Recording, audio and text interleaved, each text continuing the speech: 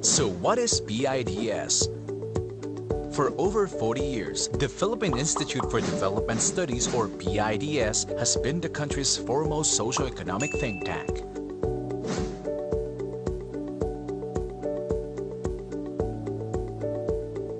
It conducts rigorous and objective policy research and analyses that help the government in crafting relevant policies, plans, and programs in support of the country's long-term vision and development goals. PIDS pursues its mandate through three basic programs: research, dissemination, and outreach. Through its research program, PIDS identifies and prioritizes studies, develops proposals, and conducts research on priority areas. The results of these studies are then disseminated through different platforms, publications, online resources,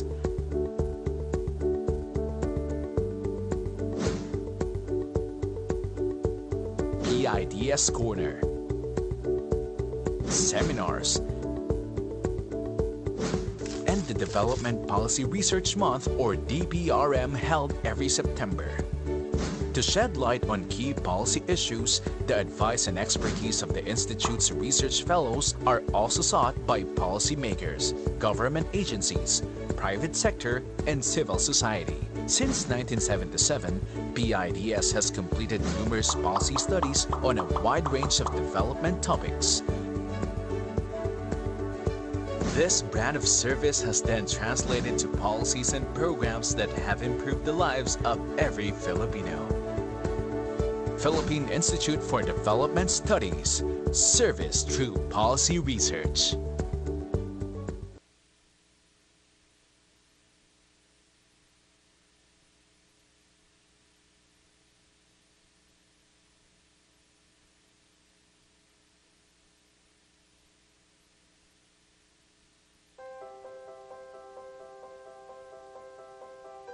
Oo, dapat nilang pag-aralan yung batas at polisiya para mas makita nila yung epekto at resulta nito. Pag nahuli tayo, wala tayong maisasagot. Kaya dapat pag-aralan din natin. Oo, dapat nilang pag-aralan ng mga batas at polisiya para malaman nila kung epektibo ba ito sa karamihan o magiging problema lang. Kung walang basehan ng isang batas, basta na lamang ipatutupad at walang pulso na kinukuha sa mga mamamayan, mahirap.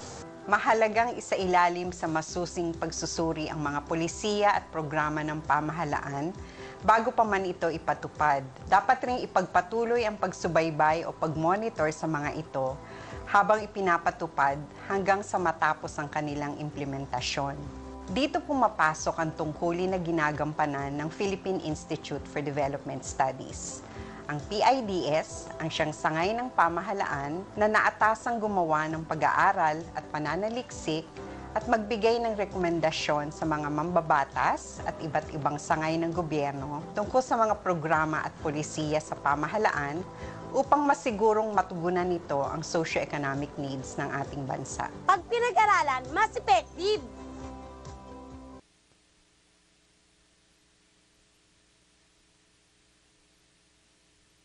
Policies can either make or break a country and its people. Hence, they should be thoroughly studied and evaluated.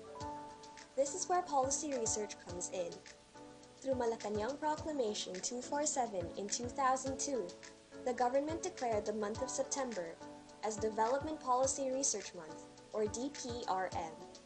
The DPRM aims to promote nationwide awareness on the importance of policy research in the formulation of evidence-based policies, plans, and programs.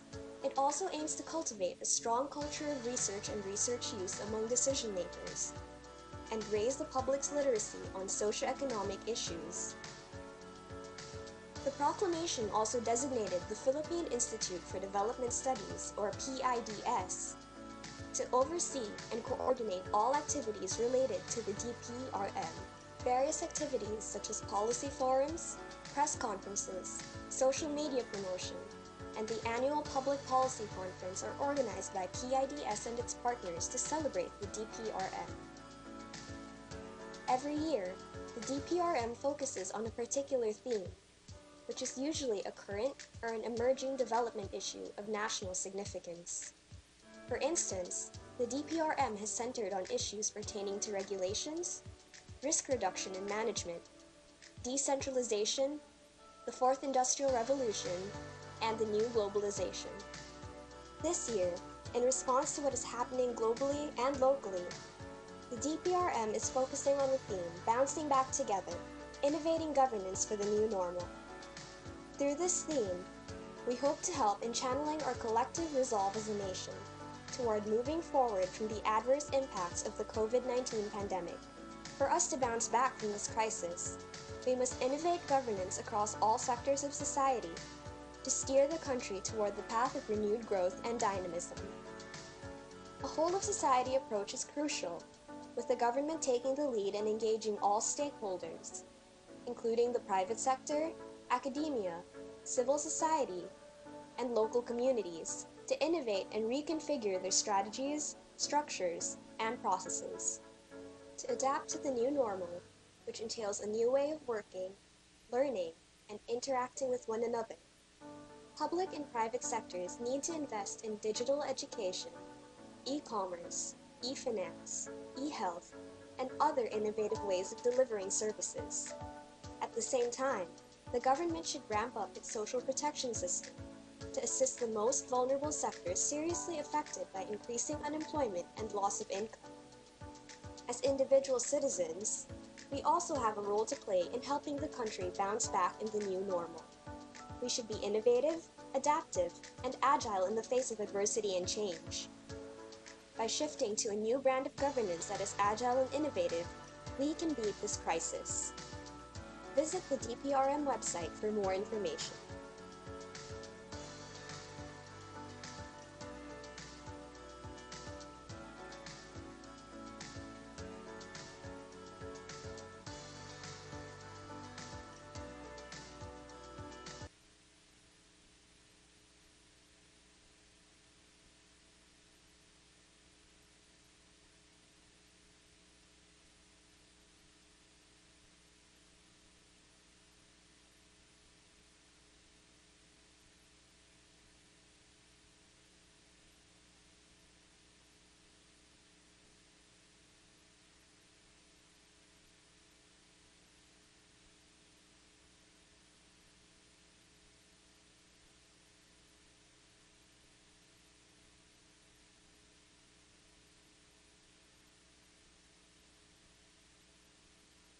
Okay, good morning, everyone, and welcome to the second webinar of the Philippine Institute for Development Studies Annual Public Policy Conference on Innovating Governance for the New Normal.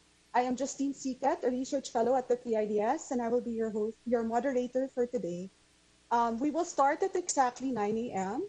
So if you could please take note of the house rules that are flashed on the screen, and I will see you at 9 a.m. Thank you.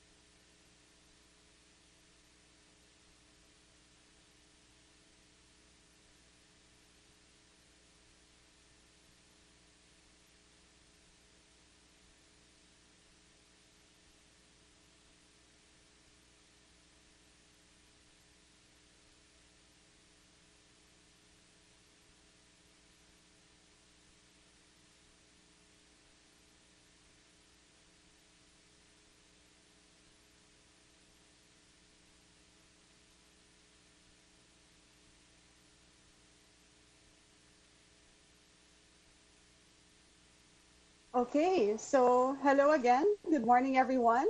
Welcome to the second of 4 webinars of the 6th Annual Public Policy Conference, themed this year as Innovating Governance for the New Normal. I am Justine Sicat, a research fellow at the PIDS, and I will be your moderator for today. Before we begin, I would like to brief you about the House rules. For attendees, your microphones are muted upon entry. In case you have a question, I will read it during the open forum. To ask a question for the open forum, participants joining us through WebEx should use the chat box located at the lower part of the screen. Click the chat icon, type your name, affiliation, and your question, and send to all panelists. Again, please send to all panelists. You may do so while the presentations are in progress. I will read the questions during the open forum. For Facebook viewers, at least 2 questions from the comments section will be read by myself during the open forum. We will moderate all the questions to ensure that they are relevant to the scope of the presentation. Now, today's webinar, entitled Institutional Innovations and Reforms Under the New Normal, focused primarily on the need to innovate institutions that are the foundation for governance. What are institutions? In New Institutional Economics, Nobel Prize-winning economists Douglas North and Oliver Williamson define institutions as the rules of the game, such as laws, mandates, regulations, procedures, and guidelines that affect governance, which is the play of the game.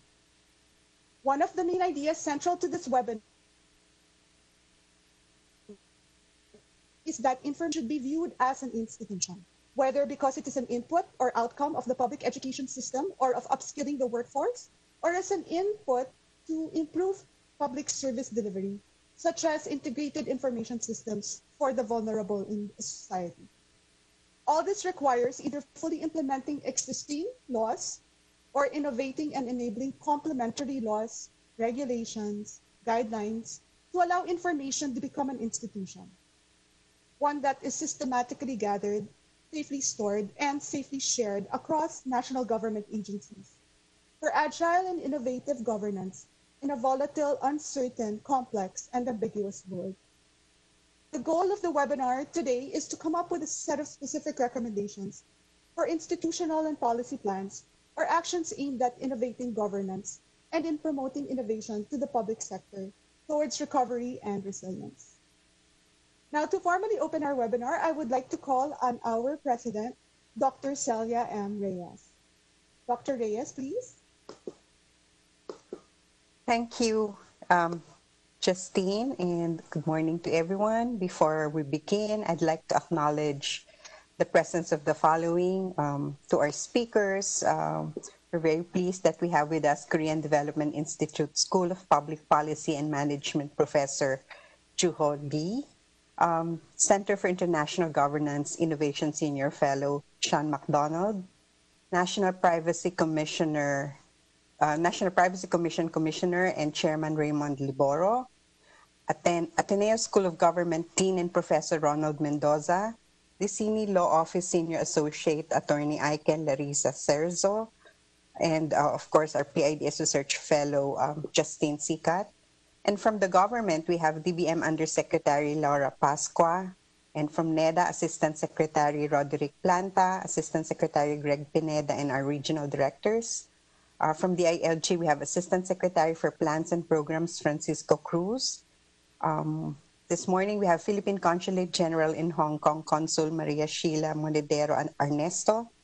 GSIS Senior Vice President Raquel de Guzman Buensalida, PGC Senior Vice President Ian Briones, and Senate Economic Planning Office Director General Ronald Golding, Congressional Policy and Budget Research Department Deputy Executive Director Ronjan Bronce, and we have officials and representatives from the Department of Foreign Affairs, Department of Budget and Management, Department of Finance, Department of Information and Communications Technology, Department of Social Welfare and Development, National Food Authority, National Council on Disability Affairs, Department of Education, Department of Science and Technology, Department of Labor and Employment, Tariff Commission, Securities and Exchange Commission, Intellectual Property Office of the Philippines, Agricultural Credit Policy Council, Public-Private Partnership Center, and to all colleagues in national government.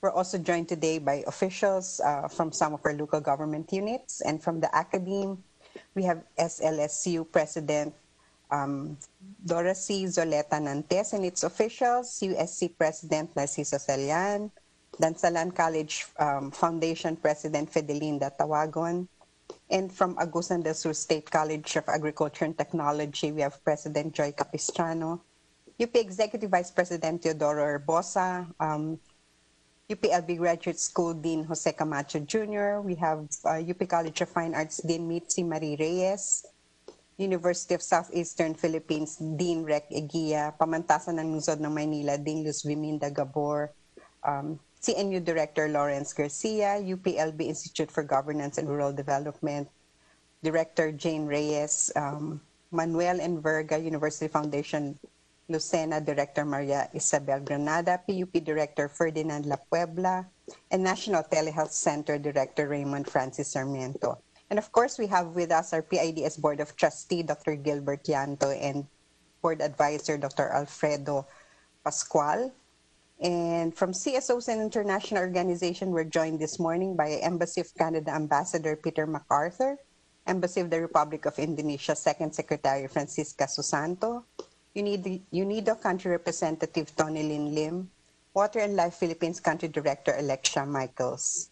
So we also want to acknowledge all those who are in WebEx, as well as those who are watching through the PIDS Facebook page. Good morning and welcome to the second of the four-part webinar series of this year's Annual Public Policy Conference, or APPC. The APPC is the main and culminating activity of the Development Policy Research Month celebration held every September. It's anchored on the DPRM 2020 theme, Bouncing Back Together, Innovating Governance for the New Normal. Last Tuesday's webinar talked about key reforms that government should pursue to be able to deal with current challenges and prepare for similar risks in the future. This morning, we will be discussing about institutional innovations and reforms under the new normal. Particularly, we will look into the current institutional issues that warrants immediate action to achieve an agile and innovative governance in the midst of a volatile, uncertain, complex, and ambiguous world. In the Philippines, the pandemic has unveiled weaknesses in our governance systems and structures. We saw the lack of accurate information on beneficiaries as well as poor coordination across different levels of government. And this have caused the delay of delivery of some government services, especially to those who are mostly affected by the outbreak. While the government has come up with some solutions to address these challenges, these are areas that we can work on to build a more resilient economy. The government needs to institute innovative ways to be able to respond swiftly to the needs of the people. Other countries have encountered some of these problems too, and their actions have yielded positive results. Thus, we would like to understand and learn from their examples. Today, we have with us international and local experts who will help us understand better these institutional issues and the reforms that are needed to mitigate the adverse effects of the pandemic. Our moderator will introduce them shortly. I'd like to express my deepest appreciation to all our speakers and panelists for accepting our invitation to be part of this webinar. Let me also take this opportunity to invite you to the rest of the APPC webinars on governance innovations next week. The third webinar, which will be on September 22, will feature presentations on strengthening the civil service under the new normal. The fourth and last webinar on September 24 will revolve around the topic Smart Systems for Agile Governance under the New Normal. Before I give the floor to the moderator, let's watch this video which sums up the message of this year's DPRM theme. Thank you.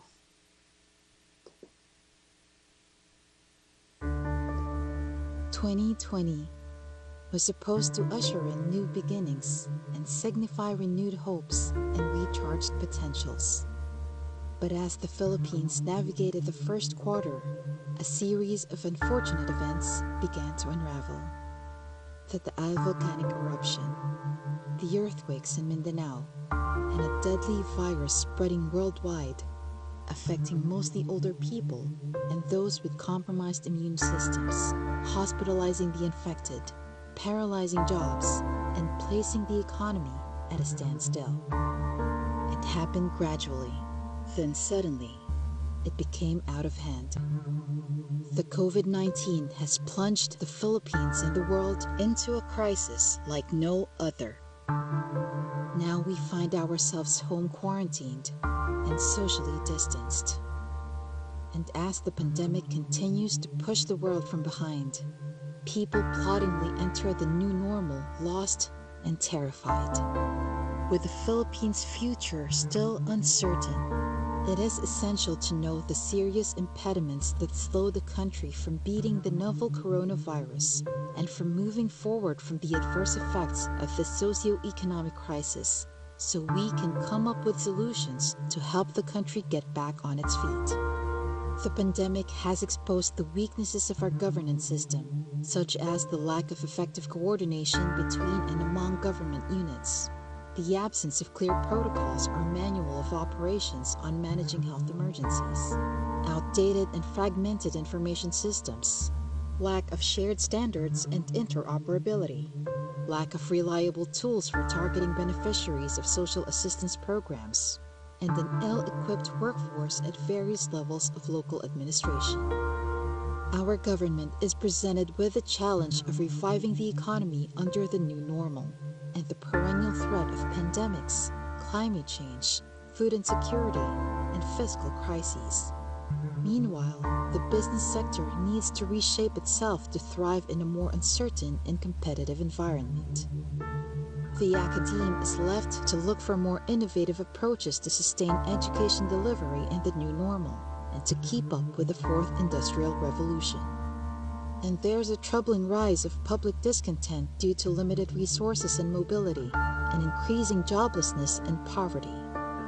The coronavirus pandemic and other risk factors threaten our sustained economic progress and attainment of sustainable development.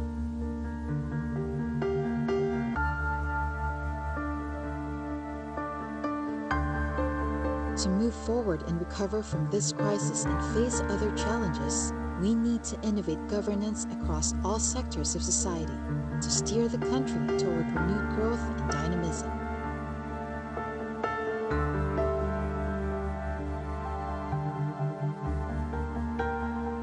We must, more than ever, work together as one nation to defeat this pandemic.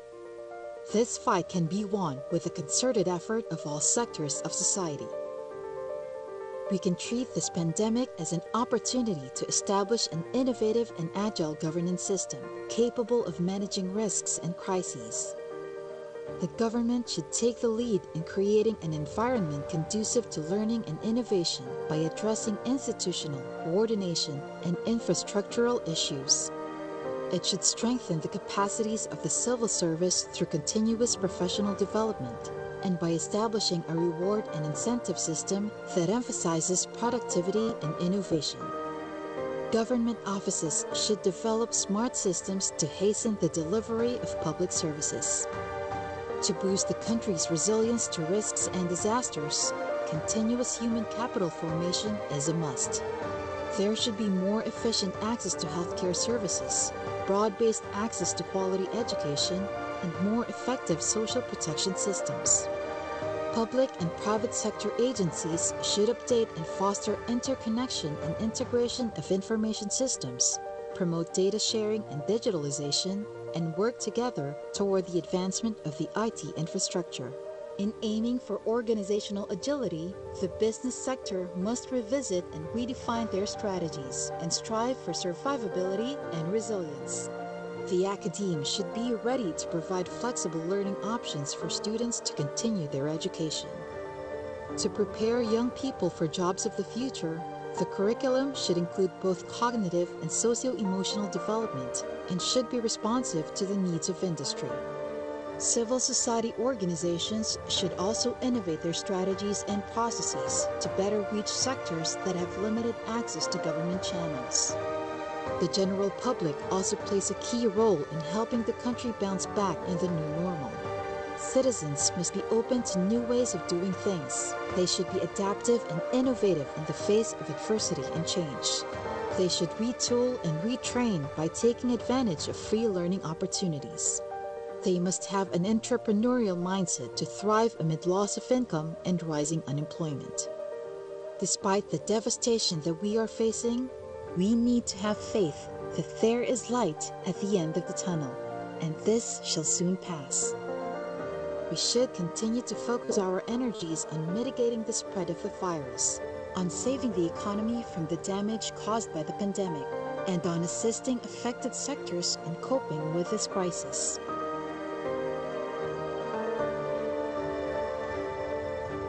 Every September, the Philippine Institute for Development Studies leads the entire nation in celebrating the Development Policy Research Month, or DPRM, to emphasize the importance of policy research in the formulation of evidence-based policy interventions to current and emerging development concerns. This year, we chose Innovating Governance for the New Normal as the theme of the 2020 DPRM to rouse our collective consciousness as a nation toward one goal, to bounce back from this crisis by improving the way we govern ourselves and our country. The DPRM's main and culminating activity is the Annual Public Policy Conference, or APPC, which convenes and engages policymakers and analysts, social scientists, and representatives from the government, private sector, and civil society in a rational and evidence-based discussion of issues, opportunities, and policy options. With this year's DPRM celebration, we hope to encourage our fellow civil servants and other development actors and stakeholders to be innovative and agile to help our country move forward from this pandemic. Together, we can bounce back stronger in the new normal.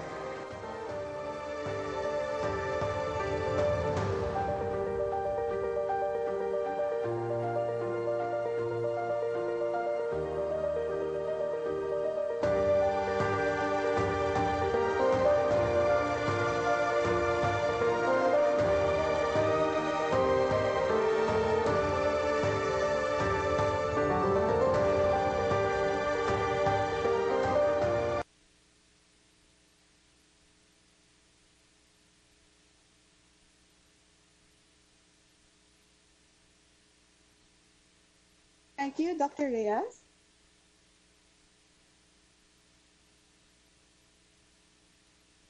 We have an excellent group of panelists today. Professor Joo-Ho Lee of the Korean Development Institute will talk about transforming education. Mr. Sean McDonald of FrontlineSMS Digital Public will share his experience in building trust for data governance. Chairman Liboro of the National Privacy Commission will share his expertise in Philippine ICT Public Administration. Professor Ron Mendoza of Ateneo de Manila University will give an academic perspective, while Attorney Aiken Serzo will talk of Philippine technology law and regulatory reform. But before we start, I would like to remind the speakers and panelists of their time limit. For speakers, you have 25 minutes each. For panelists, you have 15 minutes each. When there are only 5 minutes left, you will hear this alert. When time is up, you will hear this alert. Thank you. So the first speaker for today is a professor at the Korea Development Institute School of Public Policy and Management and a commissioner of the International Commission on Financing the Global Educational Opportunity, the Education Commission. He served as Minister of Education, Science, and Technology of the Republic of South Korea in 2010 to 2013, before joining the ministry as Vice Minister in 2009 to 2010. He was Senior Secretary to the President for Education, Science, and Culture in 2008, and a member of the National Assembly in 2004 to 2007. He has written several articles and authored a number of publications, such as the Human Capital and Development Lessons and Insights from Korea's Transformation and Positive Changes, the Education, Science, and Technology Policies of Korea.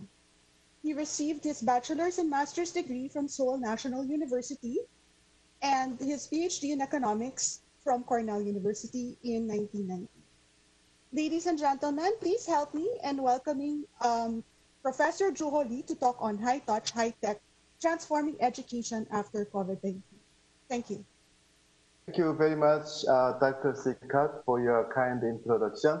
I'm very honored to give a presentation in front of very distinguished participants in the APPC seminar organized by the PIDS. My talk today is about high-touch, high-tech, transforming education after COVID-19. And I'll first talk about education in the era of post-industrial revolution. And I will suggest high-touch, high-tech as a major direction for change. And as a former Minister of Education, Science, and Technology of South Korea, I will discuss K-Edu, the potential and strategy. And also as a chair of Education Commission Asia, I will share the experience of high-touch, high-tech initiatives of ECA. So in the right upper side of this slide, you can see Go Master Shadow Lee. I'm a big fan of him, and in one of the hotel in Seoul, South Korea, in 2016, he was completely defeated by UK player. It's not a human being, it's actually artificial intelligence made by the machine learning company called DeepMind. So this really shows the beginning of new era of post-industrial revolution. And you know that AI and big data are major driving forces in the post-industrial revolution. And in the same year, 2016, when the Master Lee was defeated by AI, Davos Forum, World Economic Forum, highlighted that 65% of current elementary school students, they will they will have jobs that do not yet exist today due to the AI-led post-industrial revolution. So this has a huge implication in education. So education should incite fundamental change in what we learn and how we teach. So in the typical classroom, the traditional classroom, we usually focus on teachers delivering knowledge, students memorizing and understanding the contents. But you know that the size of knowledge or content has been doubling almost in every 12 hours, according to the experts. So you cannot make students memorize every detailed knowledge in the classroom. So what we should do is to focus on core concepts and make students to know about essential knowledge. So you know that the typical national curriculum like Korea has should be really changed fundamentally to focus more on core concepts. And based on those foundations, you really have to emphasize data literacy, technological literacy, human literacy, and also you have to think about nurturing softer skills, often called 4C, creativity, critical thinking, collaboration, and communication. So these, the menu of the learning you should learn for your, you should teach for your next generation have to be really changed a lot, right? And what about how to teach? You know that in education, what to teach and how to teach are two major areas, right? So how to teach has to be changed also fundamentally, like change from mass production system to mass customization system in the market, product and service market. In education, likewise, mass standardization system should be changed to mass personalization system, meaning that personalized learning should be provided to everyone. The personalized learning, regarded as the optimal way of learning, used to be provided to the only selected few through a private school education, very expensive private tutors and so forth. But due to the technological change, now personalized learning can be massively provided. In this direction of change, learning to take tests should be changed to learning to learn, vertical learning in the classroom, or in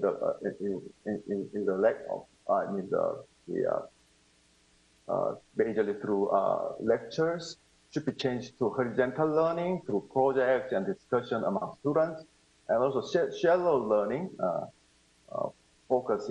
based on memorization and understanding, should be developed to deep learning to provide students more high-order skills. So to make that kind of shift, harnessing the power of AI in education is critical. So AI can help identify what a student does and does not know through AI-powered diagnostic testing and develop a personalized learning path for each student. So, for example, you can now see the beginning of a really important game changer in the education field, which is intelligent tutoring system. Maybe you can call this AI tutor. So AI can play a very important role as a tutor for each individual student for the personalized learning. And ITS can be applied in dialogue-based tutoring system or even exploratory learning environment. And you can think about the tools like chatbot or VR and AR on the top of ITS. And this ITS can be even further developed to become AI learning companion or AI teaching assistant in the near future. So on the one hand, you can think about a big change in education through embracing AI technologies. On the other, you can reimagine teachers' role transformed through this change. Teachers are not the stage on the stage anymore, and they should become transformed to become designer of learning environment. And so there are a lot of important pedagogies, innovative pedagogies for teachers to utilize. So for example, blended learning, gamification, computational thinking, experiential learning, these are widely tested in the past 10 or 20 years and now become quite effective. But you know that this change in teachers should be accompanied by embracing AI technologies in the classroom. Otherwise, teachers are too much burdened, right? So that's the direction that I suggest for the global community, that the education should become high-touch, high-tech. I define high-touch, high-tech education in this way.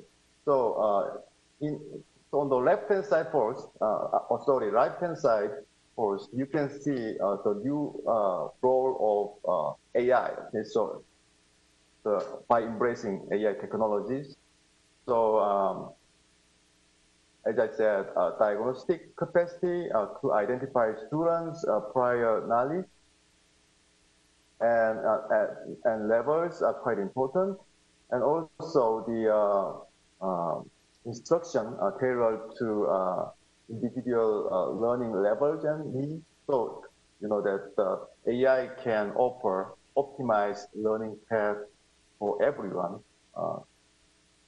based on their needs and levels of learning.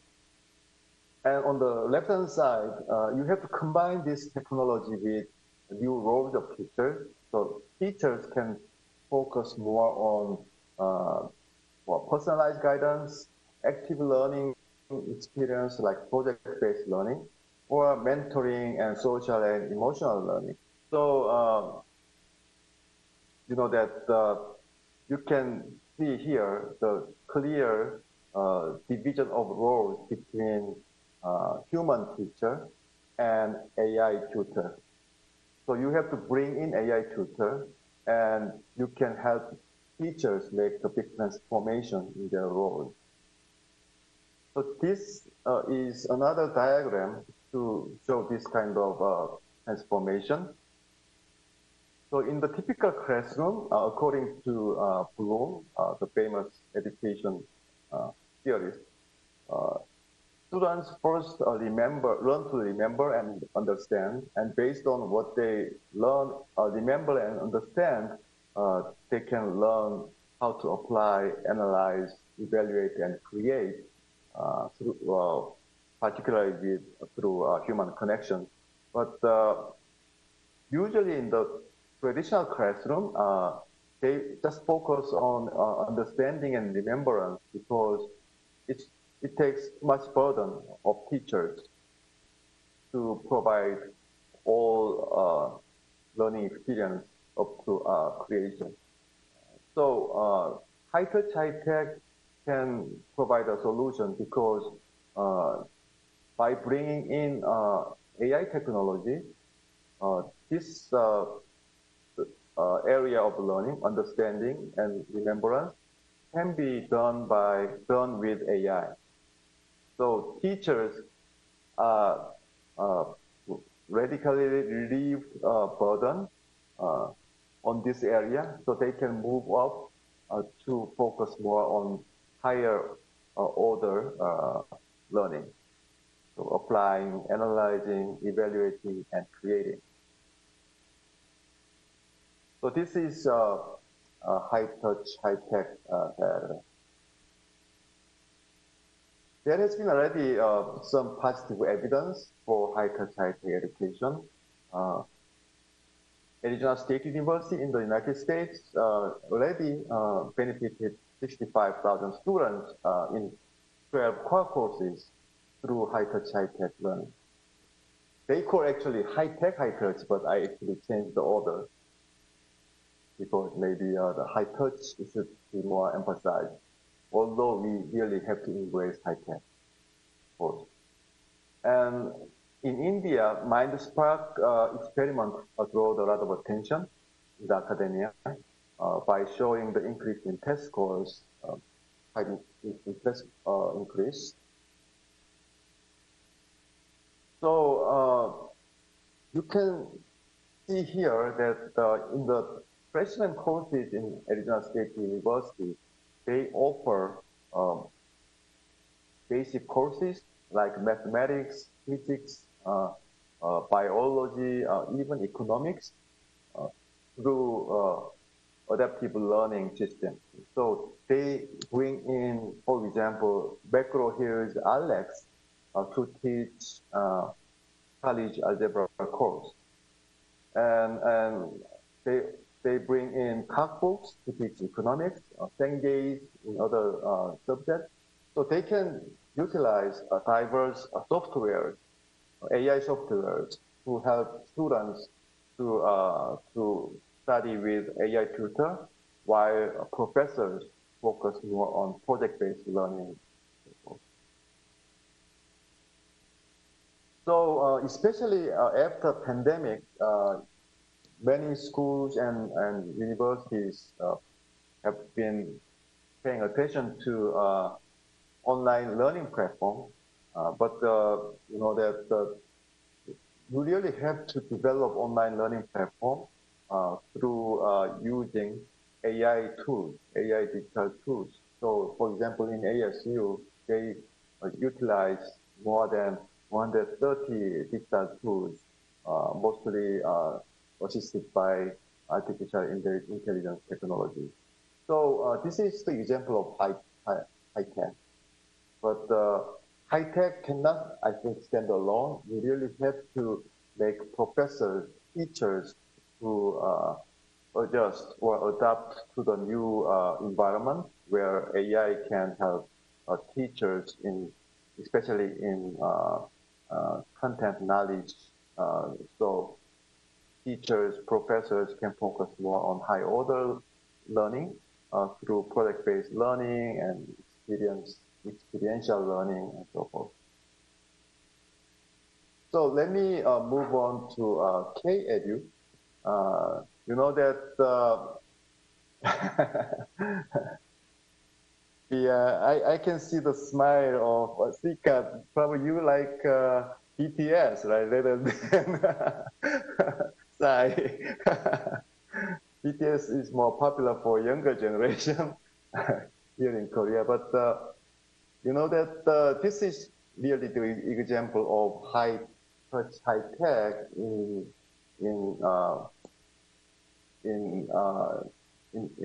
the cultural sector, because one of the reasons I understand that BTS has made a very positive influence over youth globally is because they actively utilizing the digital communication technologies like YouTube. So they share their personal the connections and feelings and sentiments and their songs with the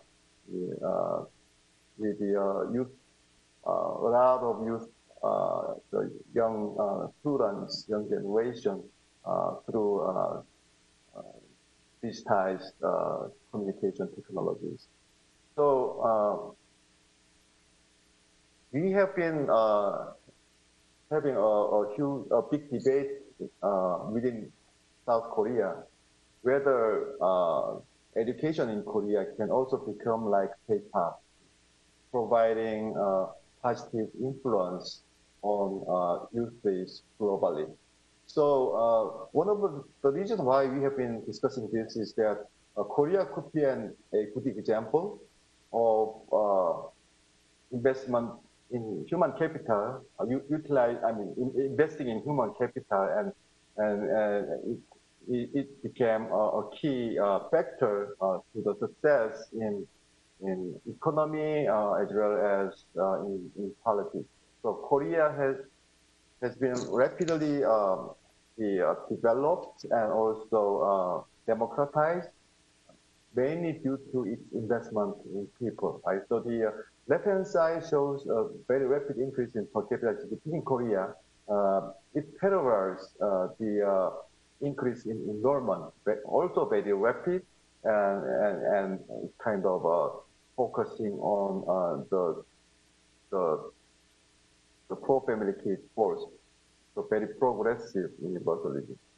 And another experience Korea can share is that in Korea, the best students enter the teaching profession. So top 5% aspiring to become teachers, proportion of them are highest in Korea, with a big margin to the second. So to the young generation, they want to become teachers ahead of doctors or ahead of even lawyers and so forth, because teaching has been regarded as very respectful job with a very good payment. So how then we can turn this potential into an opportunity? I suggest 3 strategies of K-Edu, And maybe this can also apply to other countries like Philippines. So I suggest three key ways to harness the power of education, power of AI in education. The first one is setting up AI in education by opening up. When you really want to embrace AI technology in education, you first have to open the door to edtech companies in the private sector. Korea used to close the door to the private companies. So mainly schools, universities, they don't really want to purchase edtech products. Rather, they want to make order to public institutions to provide required technologies and so forth. But you know that private sector is more active in innovation, especially in AI technologies in education. So I really suggest that we have to first open up internally, particularly for edtech private sector companies. Secondly, opening up externally. So this high-touch, high-tech educational change should be applied to everyone in the global community. So we really have to share experience and learn from each other in expanding high-touch, high-tech education. And the major strategy I suggest to the Korean policymakers is that we really have to nurture ecosystem of education, innovation, where globally competent edtech companies are emerging and expanding globally in cooperation with education pioneers in applying, evaluating, and creating a high-touch, high-tech solutions. So, and also making them collaborate with teachers, professors at schools, universities to bring about student potential. So we do need a very healthy ecosystem where you can expect innovation in learning solutions, learning technologies every day. And the second strategy is turning crisis into opportunity. Pandemic is really the crisis that makes educators to reconfigure education, redesign education. So this is really a valuable moment, ironically, for education innovators. So one of the reasons why we think Korea could become a leader in this area is that because Korea achieved a top performance through the old antiquated learning system. So we put huge resources in test-taking business and also making teachers to push students to higher their test scores. But there has been also very sharply rising discontent. So the students are not happy in school, and teachers, they are losing self-efficacy despite high salaries and so forth. So this really makes Korea to rethink education and maybe more open to embrace new ways of learning and teaching. So this pandemic really provided momentum to this kind of change. So as I said, Korea used to close their doors to especially to remote learning tools and opportunities, but they opened up after the pandemic. And you know that the Google Classroom MS team had never been allowed used in the classroom in Korea before pandemic, but all changed after the pandemic. After the use of those tools, there has been a really important change in the mindset of teachers.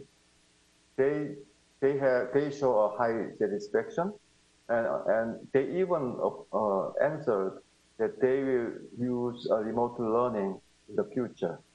So maybe without pandemic, we cannot expect this kind of high response rate of high level of satisfaction and high response in the use of further use of remote learning.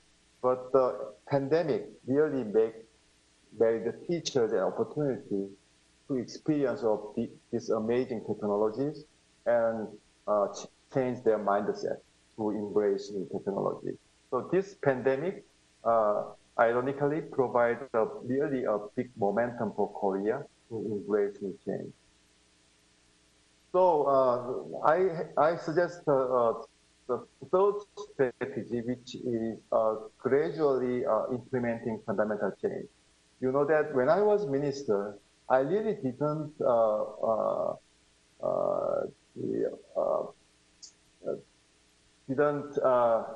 I was not really ambitious to make this kind of fundamental change. I haven't known these new technologies could really make a big impact in education. But now I became to believe that we really have to go for fundamental change rather than incremental change. But it should be done step by step, like startup community where they do start small and then scale smart, right? So likewise, the policymakers just think about gradual implementation of fundamental change. So lastly, I want to share High Touch High Tech initiative of Education Commission Asia. So I was a Minister of Education, Science and Technology in the period between 2010 and 2013. And I came back to academia to teach students in KGI school after 2013. And from 2015, I became invited by Global Education Commission as a commissioner. And based on my experience in working for the global community, I thought that maybe we really can think about the Asia Hub of Education Commission. So I helped it establish a new institution, Education Commission Asia, and we started High Touch High Tech initiative mainly from this year. So first one is High Touch High Tech Consortium. It's for universities. So I asked university presidents to join forces and work together to introduce AI tutors in their freshman courses, like what ASU has done for the past 10 years, or 7 or 8 years. So the Education Commission Asia provided kind of a platform where on the one side you can invite university innovators. So we invited 15 universities to form a consortium. And on the other side, we invited the companies, edutech companies, able to provide AI tutoring services. So we invited global companies like McGraw-Hill, Cengage, Pearson, and Wiley. And at the same time, we also try to nurture Korean companies. While they are not really globally competitive yet, but we had a Korean company called Reed, which provide very good AI assisted personalized learning in English. So we actually invite both domestic and global companies to work with Korean university innovators to design high-touch, high-tech curriculum and so forth. So we Education Commission Asia helped develop and distribute guides for utilizing AI in education and offer training and seminars for university faculty members and host forums to create an atmosphere of university education innovation and devise measures to motivate participating for faculty members and also support the selection and operation of pilot programs for personalized learning. So for the companies, we provide so-called testbed university so that they can test their AI tutor software for Korean students. And on the other side, we provide the universities an opportunity to learn from each other and also from the experts. We actually invite an expert from ASU to share their experience in introducing high-touch, high-tech education. So we started with 15 universities last month, but it already gained momentum. So we will have additional 15 university members next month. And the second program is a K-12 program focusing on the disadvantaged kids. So the first we experiment with high-touch, high-tech program for North Korean defectors.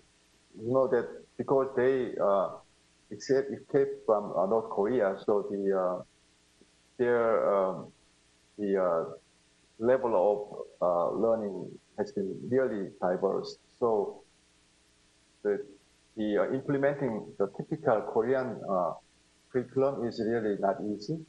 So we worked with the teachers there, and they found this AI tutors very, very effective in teaching North Korean adolescent defectors. And also multicultural students.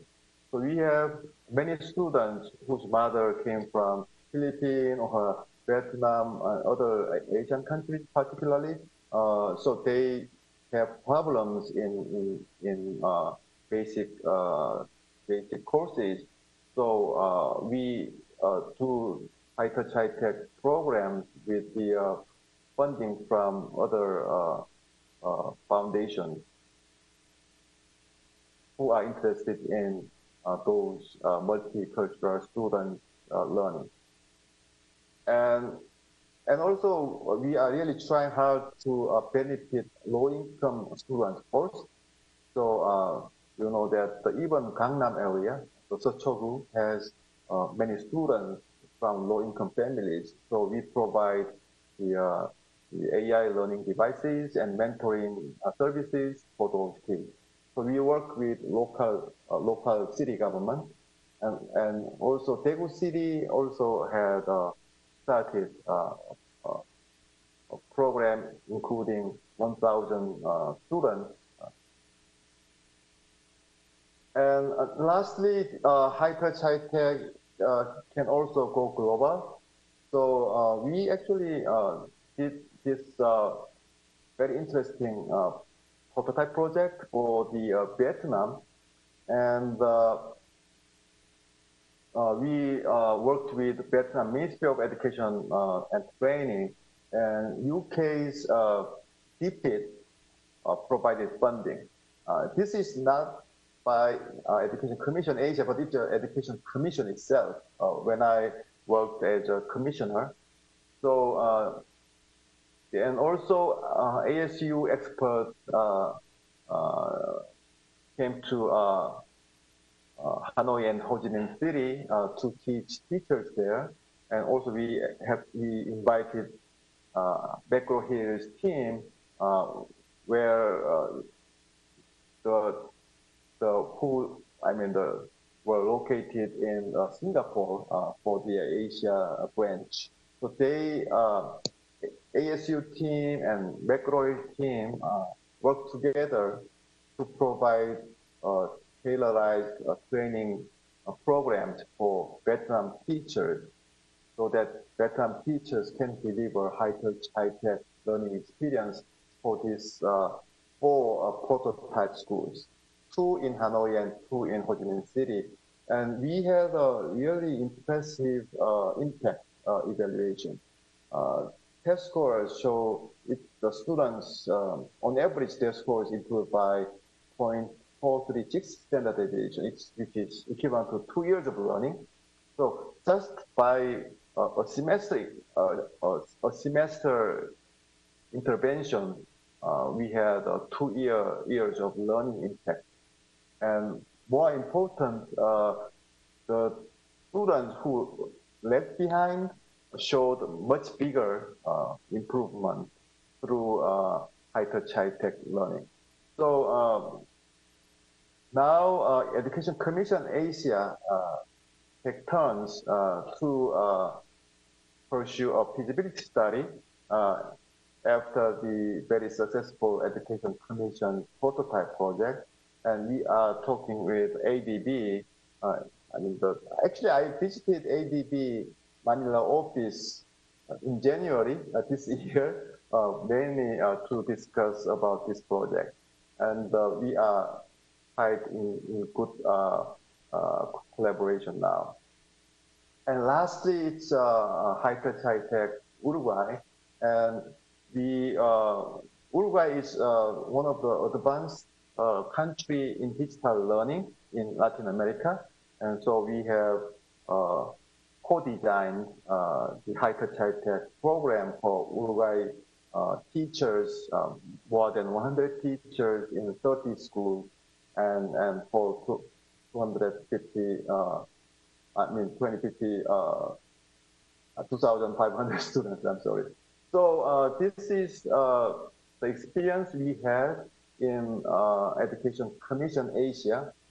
So to summarize, we have, that we have a very, not very long period in designing and implementing all these very interesting projects for higher education and also for K-12, the underprivileged students, and also global students. But I mean, I have a very big aspiration that based on although short but very interesting experience in high-touch, high-tech projects, maybe we can share this experience globally, maybe first with Philippine leaders, how we can make a real difference for the future generation. Thank you very much. Kamsahamnida, Kasanim. There are a lot of BTS fans here in the Philippines as well. Now, the next speaker will be talking about the backbone needed for information as institutions. He is a Chief Executive Officer of FrontlineSMS, co-founder of Digital Public, a senior fellow of the Center for Intelligence, International Governance Innovation. He builds governance for technology and technology for governance. He is the co-founder of Digital Public, the Chief Executive Officer of FrontlineSMS, and he holds a dual Juris Doctor and Master of Arts in International Affairs degree from American University, with specializations in international law and alternative dispute resolution. Ladies and gentlemen, please help me welcome Mr. Sean McDonald to discuss building a digital public interest technology, data, and trust. Thank you. Sean?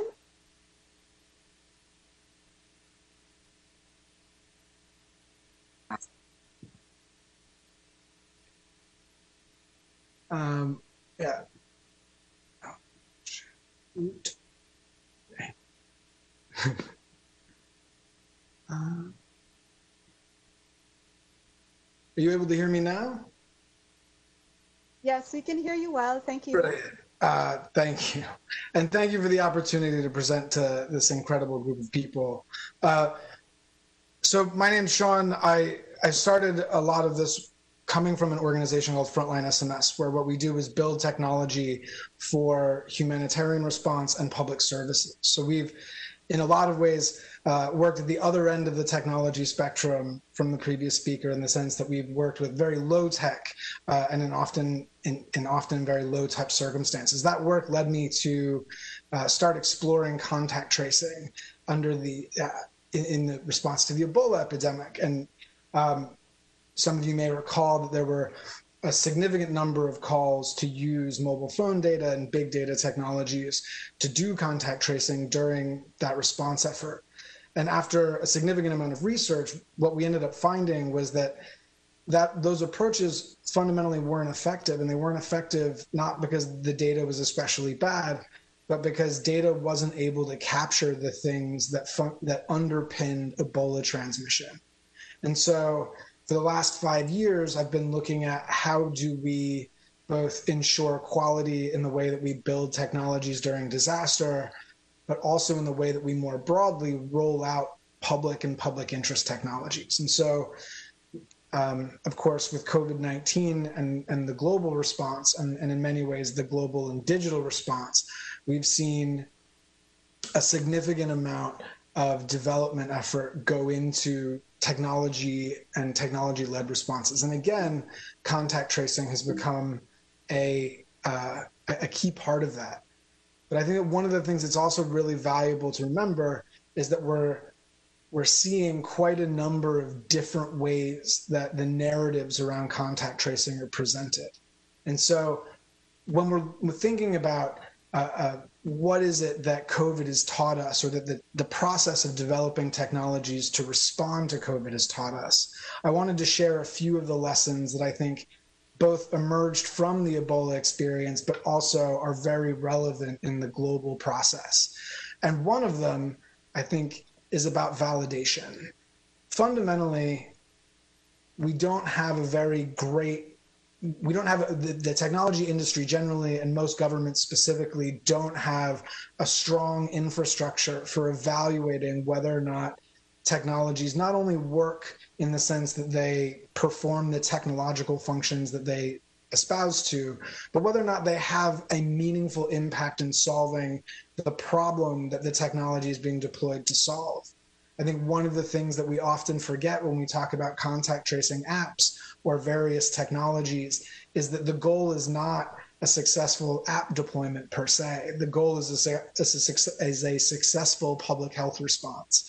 And what we found is that even in places where adoption has been very high, 40% of Icelanders have adopted a contact tracing app of one stripe or another, it hasn't been a meaningful intervention. It hasn't been a meaningful addition to the public health response. And so the first, and I think one of the really important things to remember when we're talking about technologies, whether it's in education or disaster response or any other sector, it's that we need strong validation infrastructure to do not only quality assurance testing, but to do the kind of comparative and contextual testing to make sure that the technology helps solve the larger problem. The second, of course, is equality and deployment to an extent. One of the things that we've learned from COVID response is that in order for it to be effective, we need COVID response efforts to reach as many people as possible, if not everybody. And a lot of the technology platforms that we all use are fragmented. Some people use Android. Android means a million different things. Some people use other software systems. There are a whole number of different factors that go into how easy it is to roll out new technology solutions on platforms that reach everybody. And one of the things that was historic in some ways about the private sector response was that Google and Apple, who are historically, at least in the United States, are kind of dominant players, joined forces for this technology and for this intervention, for this protocol. And yet, underlying it, they still don't reach a significant number of people. And then, of course, as was raised earlier, technology is not a standalone solution. And so we have to recognize that anytime we deploy a technology into the world, we're also deploying it into contexts and power relationships and and concerns that people have that surround the technology. And so in a lot of instances, I think we have to recognize the fact that law enforcement will play a role in the way that we approach big public interest initiatives, particularly those administered by and through technology, and that kind of law enforcement may not necessarily pay the same amount of attention to the technical details and the nuance as we do while we're developing the algorithms or assigning and analyzing the data structures. And then, of course, there are all kinds of commercial leakages in the system. There are a number of ways in which it is difficult for people in technology to trust the integrity of a system, and that a commercial provider won't take information collected by them and repurpose it or resell it. And if that sounds like a dire thing, it's certainly happened not only from companies, but also in humanitarian organizations, development organizations designed to solve these problems. And then, of course, there are political problems where often or sometimes governments or the appearance of governments are used to target political ends. And so all of these factors are tremendously influential in the minds of people who are experiencing emergency as cost-benefit factors and whether or not it's a good thing for them to adopt public technologies. And I think that oftentimes we try and calculate or program or code trust or build things that are so sophisticated that they seem like they deserve trust. But in a lot of instances, what we're finding is that trust issues are actually significantly larger than the technology itself, and that when the public is not brought along with advances in these approaches and with the education and transparency and accountability that accompany new initiatives, typically they can actively harm response efforts. And some of you may have seen Edelman. There's a firm called Edelman which does an annual survey of people's trust, small t trust in sectors. And what they've found is that roundly technology causes at least a small incremental change in the way that people feel about different sectors. And in a lot of ways, it's worthwhile to say that technology is not only a factor in the sense that it becomes an interface, it becomes an intermediary in the way that people experience different services, but it also becomes a surface and a channel through which public officials may delegitimize or unfortunately damage the effectiveness of public programs. I'm sure you've seen in some way or another that the United States has the most severe version of the COVID outbreak in the world. And it's in no small part due to the fact that we have very low participation in public efforts. And also some of that comes from the fact that public officials are messaging in ways that are counterproductive. So we have technology amplifying distrust issues. We also have technology amplifying damaging messaging. This is an example where a study found that there were correlations between people's news sources and their likelihood for being infected with COVID and dying from COVID in different populations in the United States. So thinking about the public messaging footprint and our relation and the relationship that different both technological and public policy initiatives have is extremely important, not only in the design of the technology, but also in the way that that technology is introduced and explained back out to the public. Too often what we do when we are looking at evaluating technologies is we're trying to understand whether or not it does the technological thing, whether or not it sends the text message, it automates the process, it runs the algorithm.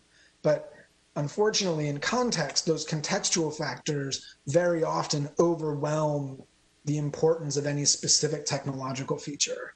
Said more bluntly, contact tracing apps, like many public interest technologies, are fundamentally political. And what we're seeing is that not only are they political in the way that people respond to them, but they're increasingly political in the way that they are required and deployed in a growing range of settings. So our natural risk aversion and often our kind of commodification of risk, the way that we use things like insurance to manage risk, start to encourage us to adopt things like contact tracing apps, even before the science is clear enough to be sure that it's adding any real value.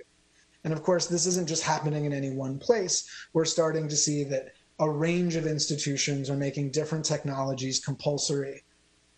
The legal justifications for this and the policy justifications for this are really interesting.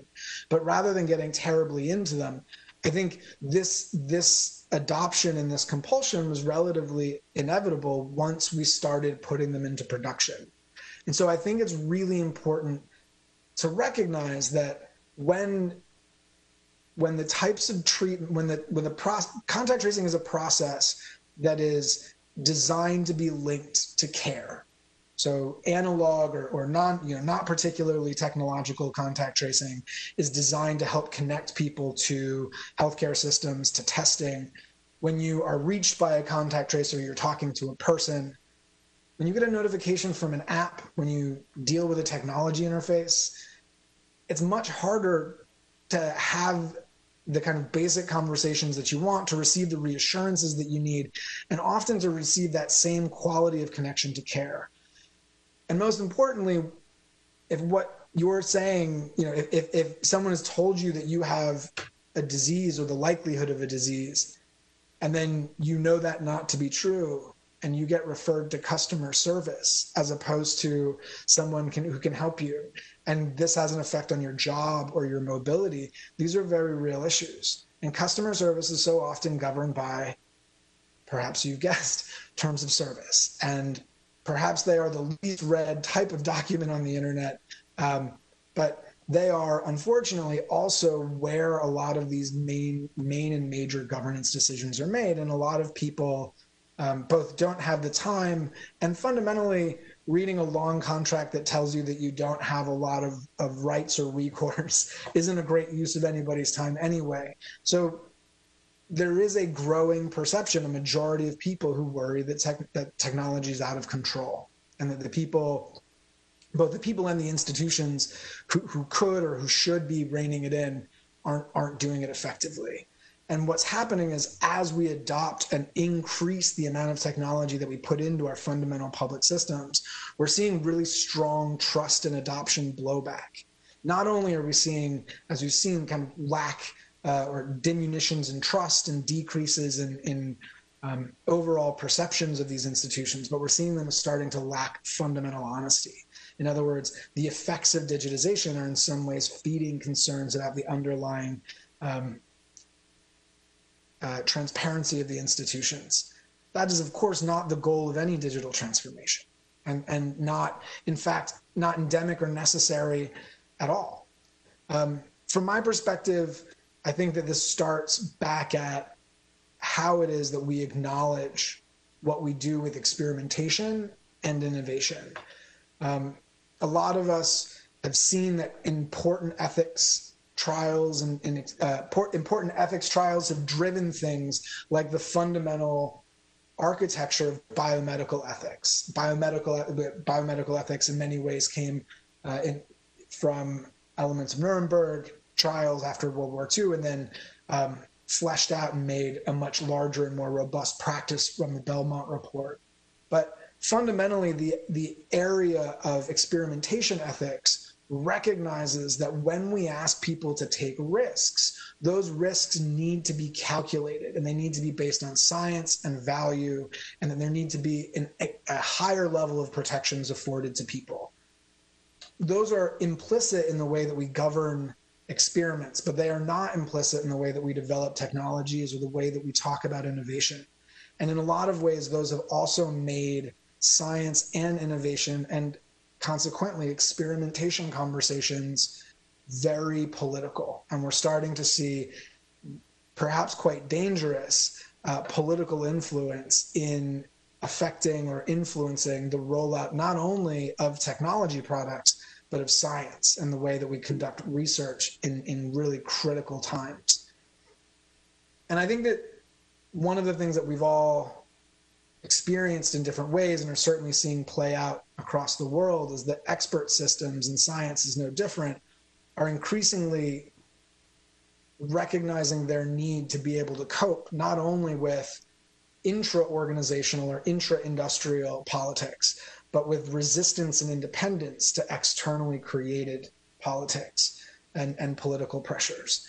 And so this is just a very high level set of differences between the way that experimentation ethics and law treat research settings versus the way they treat applied clinical practice. And rather than read it to you, I think that the valuable thing to recognize here is that when we roll out new technologies, whether they're in public institutions or in response to disasters, we're fundamentally rolling out experimental, or what would historically happen in research contexts, into practice arenas. That's not totally new. We have the infrastructure to do this. Medicine does this with vaccine trials quite regularly. The world, in response to COVID, has done some of the most inspiring, probably, vaccine and initial research coordination work in modern public health. But there are these accountability infrastructures. The governance infrastructures aren't just broadly stated principles, and they're not buried in contracts. The things that make that kind of experimentation and go-to-market process ethical and viable in a public way are all of these infrastructures that create real accountability for bad science, for negative impacts, and a range of other harms. So really the argument and the question is, what does the infrastructure for public interest technology look like? And that experimentation, that question, is what brought me to data trusts. For those of you who are not aware or who've never encountered this, trusts are a broadly used term. They originate from common law, but they have lots of analogies in different kinds of law. They're legal tools that enable one person to oversee the rights or the property of another person, and it creates what's called a fiduciary duty, which is a legally enforceable duty to accountability to the people whose rights and assets you're managing. So a data trust is that same construction, it's that same relationship, that assignment of authority, but it's applied to digital rights. And the goal here is that in many of our contexts around data and digital rights, we just fundamentally don't have the tools for enforcement.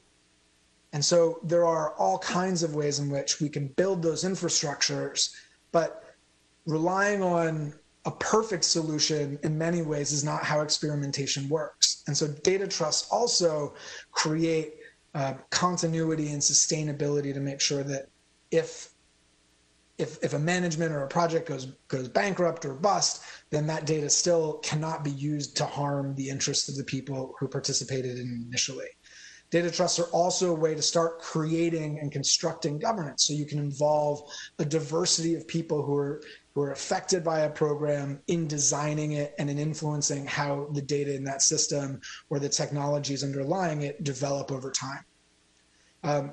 This may sound theoretical, it may sound conceptual, but of course, there are a number of critical data rights issues already hurtling through the headlines and through a number of public policy issues. And there are, of course, a resulting number of data trusts that are starting to be developed to manage these issues. So just briefly, one example is the Johns Hopkins Medicine. Johns Hopkins is a hospital that also runs a research facility. They use a data trust to broker the data between their clinical care contexts and their applied research units. So that ethical layer enables them to ensure that they apply all of the highest standards and legal requirements to ensure that data is not misused or abused. Similarly, a group called Open Corporates maintains the largest registry of beneficial ownership data in the world. And they were concerned that after all of this work, if they were to become financially insolvent, that the world would lose this important database. And so they put it in a trust. And so even if their core organization in some ways gets compromised or has to close, this core data asset becomes a public good that will outlive them. Similarly, there are a number of course, political conversations that are happening both in data and in the administration and management of digital platforms. And a number of important movements believe that having possession and ownership of their data and control over the fundamental rights embodied in their data is a critical part of their ability to participate in communities, and they're using data trusts as a way to organize that governance and that representation. And of course, in some ways, on the other side of the pond, Facebook itself has recently announced and built a trust and safety board, an oversight board, and if you look at how it's legally organized, it is in fact a trust, it's a data trust. So there are a number of reasons that one might consider using trusts. My goal here is not to suggest that it is the perfect solution to every problem, but it is unique in that it is something that we and many different legal jurisdictions around the world are able to build and start thinking in terms of what are the things that we need digital systems to do, that we need technologies to accomplish, who needs to be at the table, not only to ensure that they're well designed and that we've avoided the largest potential harms prior to deployment, but to ensure that their ongoing management and use benefits the people that they're originally designed to benefit. And so data trusts become a very flexible and form-fit tool to build this. So again, this may sound in some ways quite conceptual.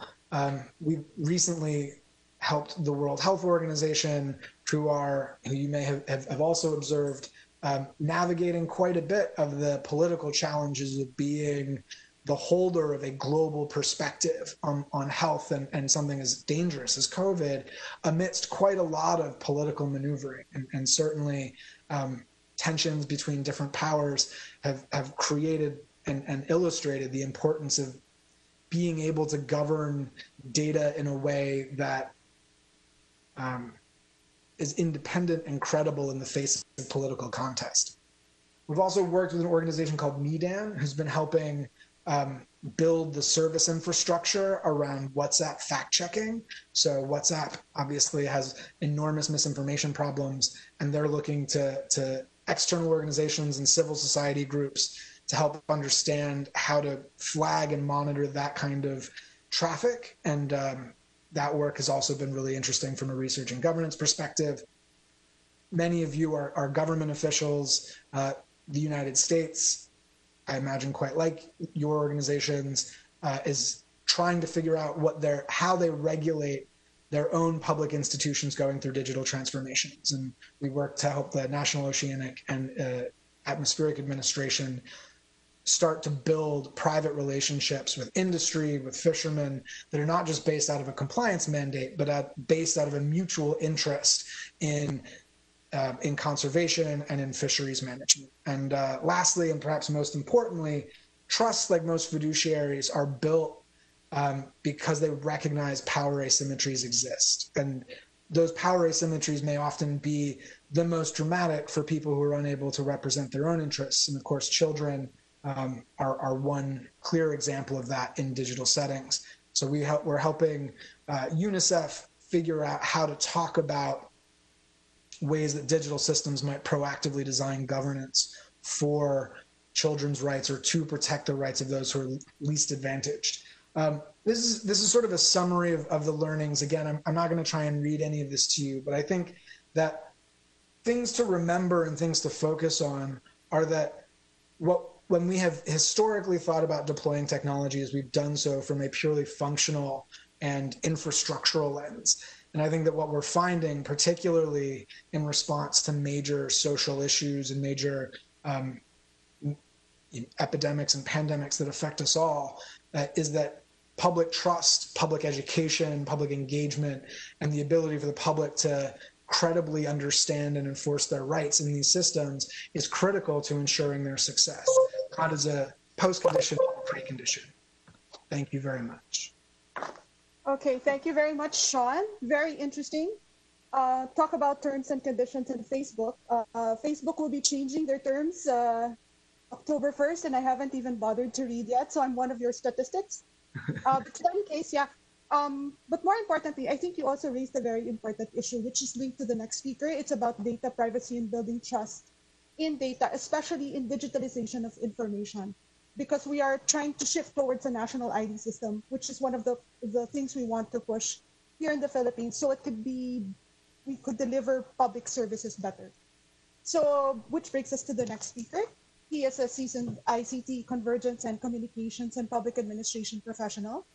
Having been appointed as the country's first privacy commissioner in March 2016, he fast-tracked data protection policy development in the country with the issuance of the Data Privacy Act's implementing rules and significant policy circulars within the first year of the NPC's establishment, effectively working for countries' data privacy and protection rules to be on par with global data protection regulations.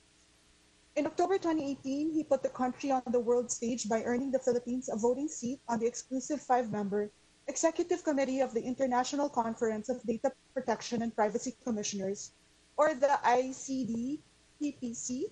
Ladies and gentlemen, please help me in welcoming Commissioner Raymund Liboro. Thank you. All right. Thank you, Charlotte, and thank you to all the guests of the PIDS. It's always a pleasure guesting here in your annual conference. I've also, used this annual conference as a platform for introducing some of our policy initiatives and recommendations. I remember 2 years ago, this is also the venue where we introduced our regulatory approach in data privacy by introducing what we call constructive stakeholder engagement and responsive regulation on data protection and privacy. Let me also congratulate our previous speaker, Mr. Sean McDonald, for your very compelling presentation, and Professor Ju Ho Lee, who also really touched on a very timely topic about education amidst the pandemic. So let me just share to you some of my insights coming in here into this into our it's innovating governance, digitizing government for 21st century governance. So our key takeaways, of course, let me discuss first the Data Privacy Act and the Philippine COVID-19 response.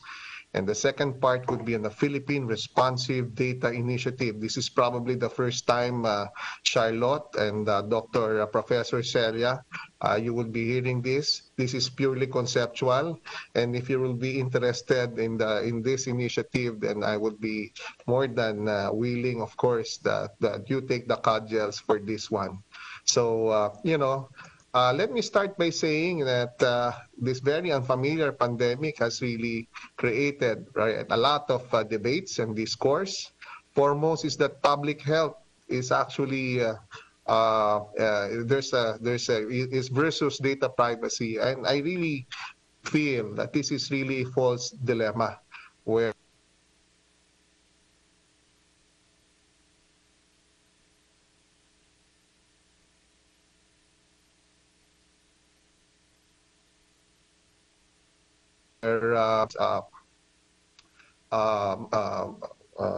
observe this, that we firmly believe that public health and data privacy should be on the same side. Because as we have all witnessed here in the country, what has happened here during the start, and flashing to you some of this, and I know that everyone will be familiar about what this COVID-19 has caused, right? Discrimination and stigma. And basically, people with COVID-19 are being discriminated and stigmatized, primarily because, foremost, they are being identified. There's always I've heard this suggestion before, and probably even in your own offices, many of the participants here, there's always this question of whether we should be announcing the names of those that have been infected by COVID-19 to effect a better contact tracing. right? So, but recently I just came across this, that months after COVID-19 infection, patients report breathing difficulty and excessive fatigue. Meaning, for those that have suffered COVID-19, the effects, all right, is lingering. And just imagine if you have identified all those who came out positive, then they are now, again, they could possibly be subjected to discrimination, to be discriminated from work, discriminated from, they probably have higher insurance premiums because they had COVID-19. So again, I'm showing this these concrete examples because this has been our journey, in this COVID-19 response. It's very unfamiliar pandemic. We have always tried and toying around with so many ideas on how we can defeat this. But our job, right, basically, our concern is not only on data misuse, and let me be very clear about this, but our concern is also about data misuse, right? That we are not fully able to maximize the beneficial use of personal data, right? And let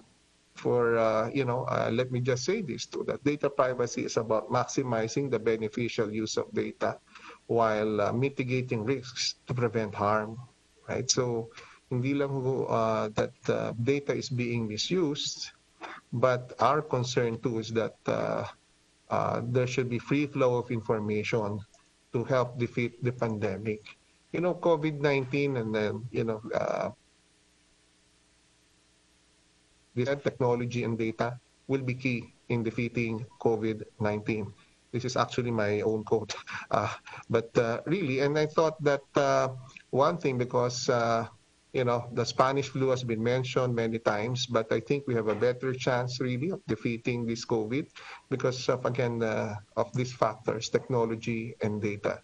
But our recent experience here in the country has put focus on Philippine data governance and exposed the gaps in overall data management, causing missed opportunities for beneficial use of data. I guess that is really the cusp of the presenters earlier, especially Mr. Sean McDonald, and as we, and frankly, again, the Data Privacy Act and the National Privacy Commission, we are here to ensure that not only do we uphold data subjects' rights, but we pave the way for free flow of information. So how does the Data Privacy Act contribute in defeating COVID-19? The DPA enables widespread trust. And again, Mr. Sean McDonald touched on this matter in the tail end of his presentation. It's really about trust in the government and business responses to address the pandemic and defeat COVID-19. I particularly like his segue on how technology has been foisted and the government, and all this is happening all over the globe on looking into technologies like contact tracing. Probably that could be a matter that can be discussed later. But really, we are here to enable widespread trust in everything that we are doing as a government and also the business's response. And we ensure widespread trust is promoted by reminding government and businesses of their responsibilities and obligations as stewards of the citizens' data. Right? Again, this is very relevant, especially in contact tracing. And we remind them that they should be transparent, that they have a lawful and legitimate, lawful and legitimate in their purpose, that they balance public safety, again, and citizens' rights. And lastly, that their actions are science and evidence-based. These are very basic questions that we ask government and businesses in responding to COVID-19. We also ensure that widespread trust is promoted by reminding them again, basically information controllers, to secure personal data, thus preventing its misuse and abuse, and reminding them to uphold citizens' rights over their data, how it is going to be used and shared, how can citizens have access to their data, and how they can raise concerns over its use. So having said all this, we have embarked on a lot of, how do we actually remind our stakeholders is through advice, information, dialogue, and support. And just to show you let's just advance this slide. We have issued 18 different types of guidance, ranging from guidelines for establishment on the proper handling of customer information to COVID-related apps. How do we, our guidance on this? So I invite everyone to check our website. We have, guidance on work from home. Again, this is the NPC issuing references and resources for everyone to be guided, right? So aside from that, we have also partnered with government agencies like the DOH in sandboxing several initiatives and approaches like the use of telemedicine, right? So let me just jump now to the second part. And probably some of you have missed this statement from the President during the last SONA. He said that we must continue to protect Filipinos in the new normal and remind the world that we are responsible stewards of data. And he said that I am committed to protecting both the physical and digital lives of our law-abiding countrymen. So let's focus, and this is really our call, focus on the digital data in government digitization. And it transforms the government through the following: we're enhancing access to public services, streamlining of operations, creating new governance model, enhancing the citizen experience. And digitization is also a strategic mindset and requires a holistic view and comprehensive actions that will enable everyone to exploit opportunities for data, involving data. So we have several digitization programs already ongoing for the DICT. The third telco projects, actually a major digitization project, the free Wi-Fi, the national broadband plan, the ARTA, also with the DICT recently initiated a memorandum calling for nationwide automation of government services. And, various government agencies have also embarked on their own digitization programs. But what is really important here, you call it, and I call it the Philippine Responsive Data Initiative, is to digitize all government data in order to improve data quality so that we can undertake data analytics. So the principle of digital first and digitally enabled, privacy and security by design, designing our services through policy development to enable service delivery, but more importantly, build data resilience by introducing privacy by design in the design of digital operations, making sure that there's appropriate privacy impact assessment to minimize privacy risks. And third is that to digitally enable frontline services to ensure that tools needed are actually available to all the Filipinos. So our objective should be, first, for all government digital data to be accurate and precise, for it to be legitimate and valid, reliable and consistent, to be timely and relevant, complete and comprehensive, for data to be available and accessible, for it to be granular and unique, and lastly, most importantly, to be secure and trusted. So the National Privacy Commission has also involved itself in this regard. We have been very active in calling for the digital data governance, or participating in the digital governance framework, particularly in the ASEAN. So the ASEAN has initiated what it calls the ASEAN Digital Data Governance Framework. And again, this is coming from the realization that cross-border data flow will only increase in the coming years through the introduction of all this technology, and they see the framework to really balance consumer protection and practical business and information sharing needs. So the initiatives of the framework are an ASEAN data classification framework, an ASEAN cross-border data flow management, and a digital innovation forum, and lastly, organizing the ASEAN Data Protection and Privacy Forum. The ASEAN Data Protection and Privacy Forum is actually chaired and helmed by the Philippines during its introduction. We were the first to chair this. So I'm really, I'd like to really announce this and promote this, because this will really, in the first quarter of 2021, the digital ministers will be convening, and in all, if plans do not miscarry, they will approve the ASEAN Digital Data Governance Framework, which will again apply to all ASEAN member states. So with that, it's really about the Philippines now plunging into serious data governance, data management, and data analytics. Data governance is about establishing the rights on government digital data. Who decides on it? The ultimate goal is to determine a holistic way, right, to manage or control our data assets. Second is on data management. It includes all the processes of acquiring, validating, storing, and protecting.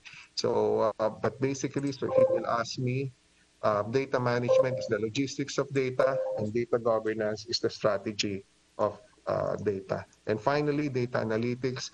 How can we come up with actionable information and useful information from all this data? So I will go back again. Data privacy is all about maximizing the beneficial use of personal data while mitigating the risk. So finally, the challenges on this, let me just go over this. Of course,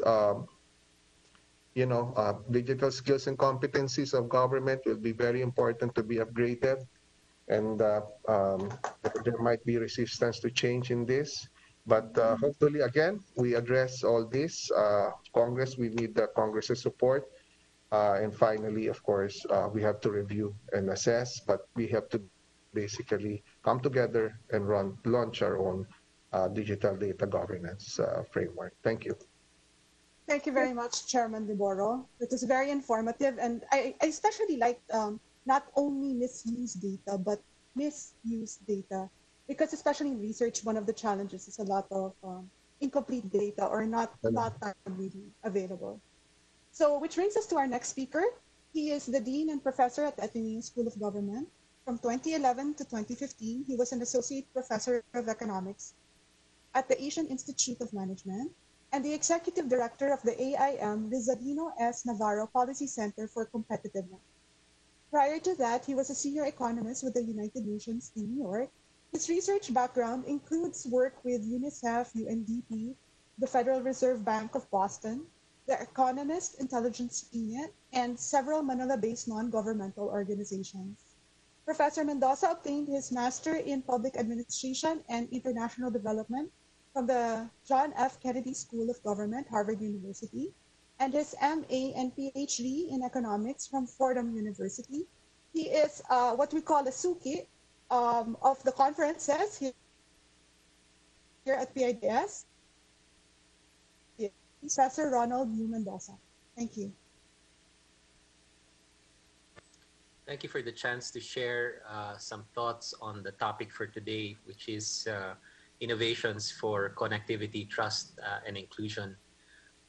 This is part of our ongoing monitoring and research on the COVID-19 pandemic, and it's a pleasure to be part of this PIDS forum. I just wanted to share some emerging evidence on what seems to work well in other contexts. And of course, the idea here is to try and extract those elements which may be useful for the Philippines in terms of policymaking, in terms of building back better, in terms of strengthening our systems for pandemic response to this pandemic, but also maybe for future risks of pandemic. So one example is Taiwan, for instance, which is well known and recognized for its near 100% health insurance access. It's seen as one of the countries that have a strong response to COVID-19. And probably one of the reasons for this is because even prior to COVID-19, Taiwan already had a very, very strong, very, very inclusive health system. And so the Taiwanese have strong trust and strong inclusion in this system. And it allows their public sector, it gives their public sector a lot of flexibility in terms of the collective action response for pandemic response. The second example is Thailand, and from the emerging evidence on what works in this country, of course, Thailand is also one of the countries that seems to have done relatively well in terms of containing COVID-19. And the emerging analysis is that Thailand, again, also had a very strong and inclusive social protection system and healthcare system, but they also had a good track record of public-private partnerships, working with civil society groups, particularly grassroots public health activists, who then were instrumental in their COVID-19 response. So this appears to be one of the other ingredients, having an inclusive social insurance system and healthcare system, as well as having a long track record of public-private partnerships. Vietnam is another example, and it's noteworthy because, of course, Vietnam is relatively comparable to the Philippines in terms of level of income and capability to respond to COVID-19. And Vietnam seems to have fared well, despite its being very, very proximate to the source of the disease, which is China. Among the well-noted steps that Vietnam took were early steps in terms of response, as well as mobility restrictions, cutting off travel ties with some of the countries at high risk, in particular China, and then also creating a system of communications whereby citizens have a lot of trust in the public sector and were voluntarily sharing personal health information in a government-launched app called nCoV. So it emphasizes that Vietnam has a system of capturing information while still protecting the rights and privacy of their citizens, so that this information can be used to better respond to the crisis and inform their policies in an evidence-based way so that they are much more effective. Vietnam also has been able to tap its citizens in a form of collective action to provide the relevant information for crisis response, in particular, very strong online messaging to trigger collective action by citizens in support of the government's response to COVID-19. Finally, there is the example of South Korea, which is seen by many as one of the countries with a very strong test, trace, and treat system. And if you look back at the background of South Korea, it actually had relatively weak responses to MERS and SARS, which were previous health risks. And South Korea has learned from these previous challenges, and so built the relevant systems in order to prepare it better for the next pandemic. And so, of course, that is the starting point for South Korea when COVID-19 broke out. And it was in slightly better condition to manage the present pandemic that we're experiencing now. So among the key elements of the South Korean response, of course, is the very strong test, trace, and treat system. It has a very credible and strong mass testing system, and of course, a contact tracing system that is also seen as a standard for many other countries to learn from. And then it also has built into its healthcare system the capability to rapidly realign and build a surge capacity, so that in case you have challenges like what COVID-19 suggests, COVID-19 will pose, that the healthcare system can develop the absorptive capacity to respond adequately.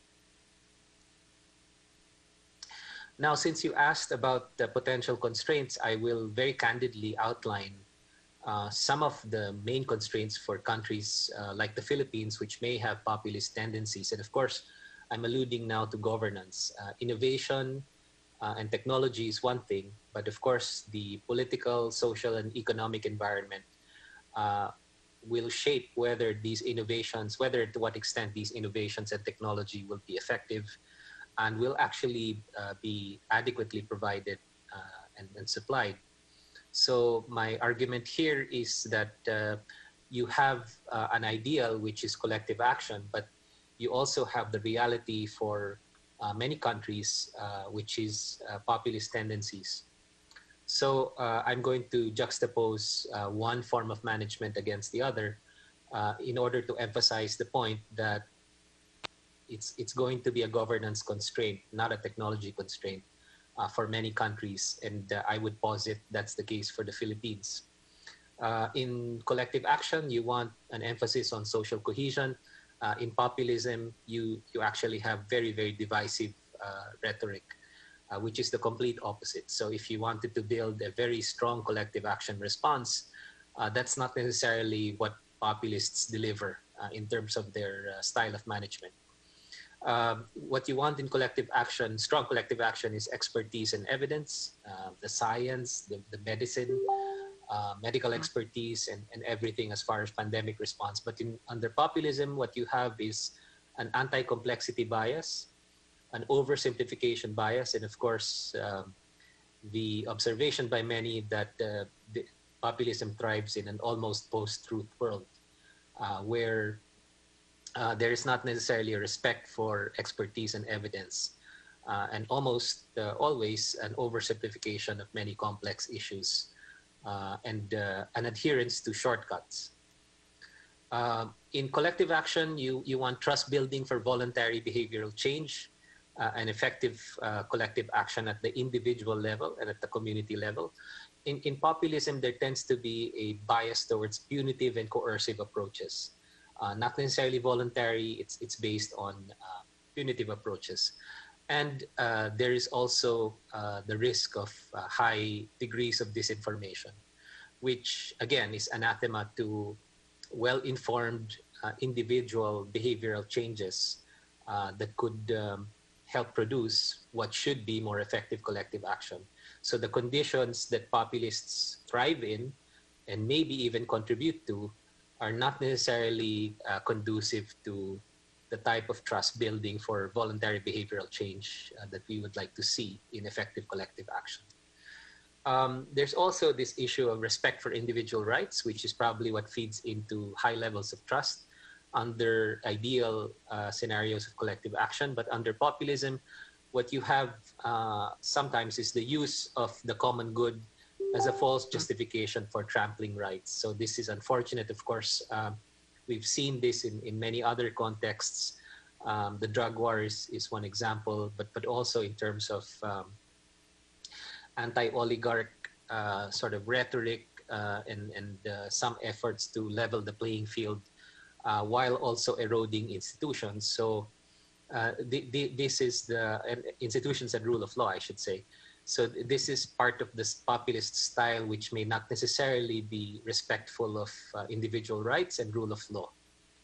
And finally, collective action is based on systems-based solutions and institutional reforms to sustain more effective collective action, not just in the present pandemic, but maybe as a future response to other types of risks and crises, including the future risk of other types of pandemics. But populism is well known for the end justifies the means type of approaches, and also extra legal approaches, which don't necessarily strengthen institutions. So in a nutshell, these are what I see as the governance constraints for more effectively generating the innovations and technology that will be underpinned by trust in a more effective collective action scenario.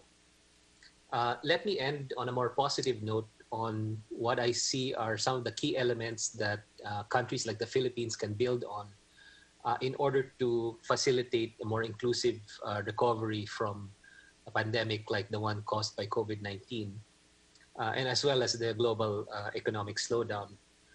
First element that we're seeing from international evidence is the use of technology. So this is really the main theme for today's discussion.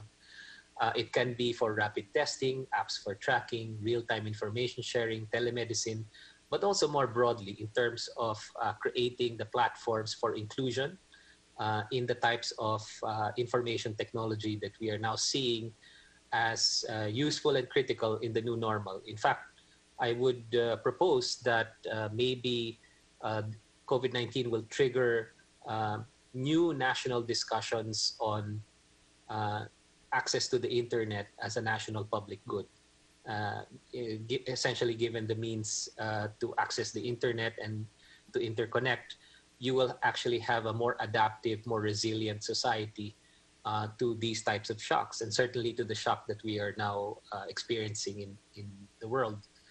And so I think that's one bucket of the first set of components for inclusive recovery. The second bucket has to do with trust building, which you need for compliance, such as with mobility restrictions, lockdowns, with quarantine, and the willingness to share information and the confidence to know that your privacy and your rights will actually be respected, even as the aggregate information becomes useful for more effective business strategy or for more effective policy responses and collective action. So you give up some degree of privacy for the common good. On the other hand, you balance that with some institutions, some institutional innovations to protect the rights of citizens.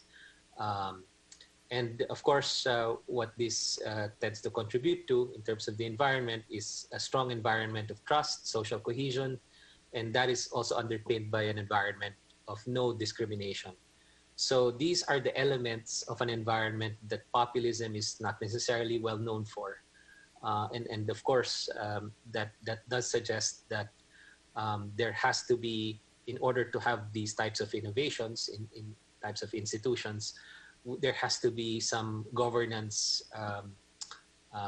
innovation, and progress as well. And finally, I would suggest transformation of the brick and mortar healthcare system, and maybe even the social protection system, and maybe even some parts of the education system and other types of human interaction. And as you are transitioning to the new normal right now, there could be some innovations, some reforms that will tend to stick even in a post-COVID-19 world. Even if we did have a vaccine at some point and some degree of normalcy were to return, maybe many of the innovations we introduced during this period will actually tend to stick because of their cost-effectiveness, because of their increased inclusion, but also because it makes us much more resilient to future shocks. I would emphasize as a last point this issue of inclusion, which will be critical because as far as we see the pandemic and the global economic recession that it triggered may have a very unequalizing effect across societies, but also within societies. And so it will be critical for our policy responses, for our innovations, for our technologies to focus on this element of inclusion because it will be critical in terms of facilitating much more inclusive recovery, but also the right type of governance that supports that recovery and resilience in the longer run. Thank you very much for the chance to share these inputs in today's discussions. Thank you very much, Professor Mendoza. What you said is exactly what we want to promote here, that information should be as an institution, which is the basis for governance. You also mentioned that South Korea, Vietnam, and Taiwan learned from their experiences with SARS and MERS, and that's what we also hope to do in the Philippines, coming from this experience with COVID pandemic, and as well as the use of technology and information, not just to address the public health emergency, but also to be able to improve public service delivery, let's say in terms of education, as well as for building trust. So let's go on to our final panelist for the day. She is a consultant at the Technology Law and Policy Program of the UT Law Center. She's a lawyer at the Disini Law Office and heads the firm's fintech practice. She also heads the firm's legal education and policy initiatives for Philippine startups. She received her Juris Doctor degree from the UP College of Law. Her work as a lawyer focuses on fintech, tech arrangements, data protection, and emerging media. She regularly leads regulatory, transactional, and corporate investment projects, and she was cited as a next-generation lawyer for technology Media, and Telecommunications from 2017 to 2019 in the Legal 500. Ladies and gentlemen, please help us welcome Attorney Aiken, Larisa, Serzo. Thank you.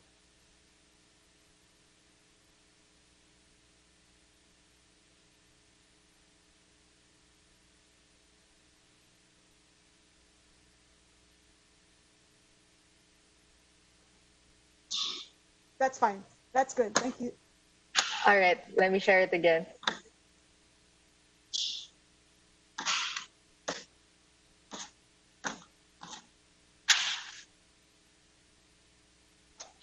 All right. Good morning. Thank you to PIDS for organizing this and for inviting me to participate in this panel. So basically, the context behind my presentation would be my experience as a consultant for the UP Law Center and as a technology lawyer who's been focusing on assisting tech clients, mostly startups, but as well as traditional companies wanting to implement their digital transformation initiatives. So the main thesis of this short presentation would be the regulatory landscape in the Philippines and how it needs to transform to one that is able to support systems that will enable economic activity during a public crisis such as COVID. So as I said, we've been assisting traditional companies in their digital transformation efforts. And as a tech lawyer, it's generally an exciting space to work in due to the continuous developments in the legal landscape.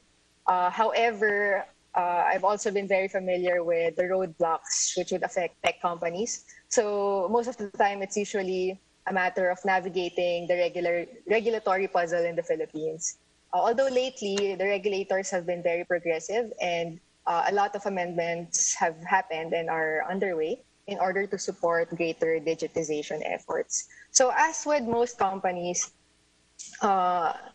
just to share a short story on how the regulations usually look like in the Philippines. So I've shared this before, but during around 2015, 2016, there was this one motorcycle delivery and motorcycle taxi company that wanted to get licensed in the Philippines. And as you know, usually if you want to provide delivery services and transportation services, you go to the LTFRB. However, when this company went to the LTFRB, so their motorcycle taxi, oops. Yes, thank you, Serzo. Could you please shift to the, there you go, thank you. Can you see my slide? Sorry. Okay, there. Let's swap this place. View, Attorney Serzo. There you go. What about now? Okay. Thank you. Okay, sorry about that. Okay, so when the motorcycle company went to the LTFRB said that they have no jurisdiction to regulate motorcycles. So they said the company would have to go to the LGU, which regulates tricycles. But when we went to the LGU said they can only regulate three-wheeled vehicles.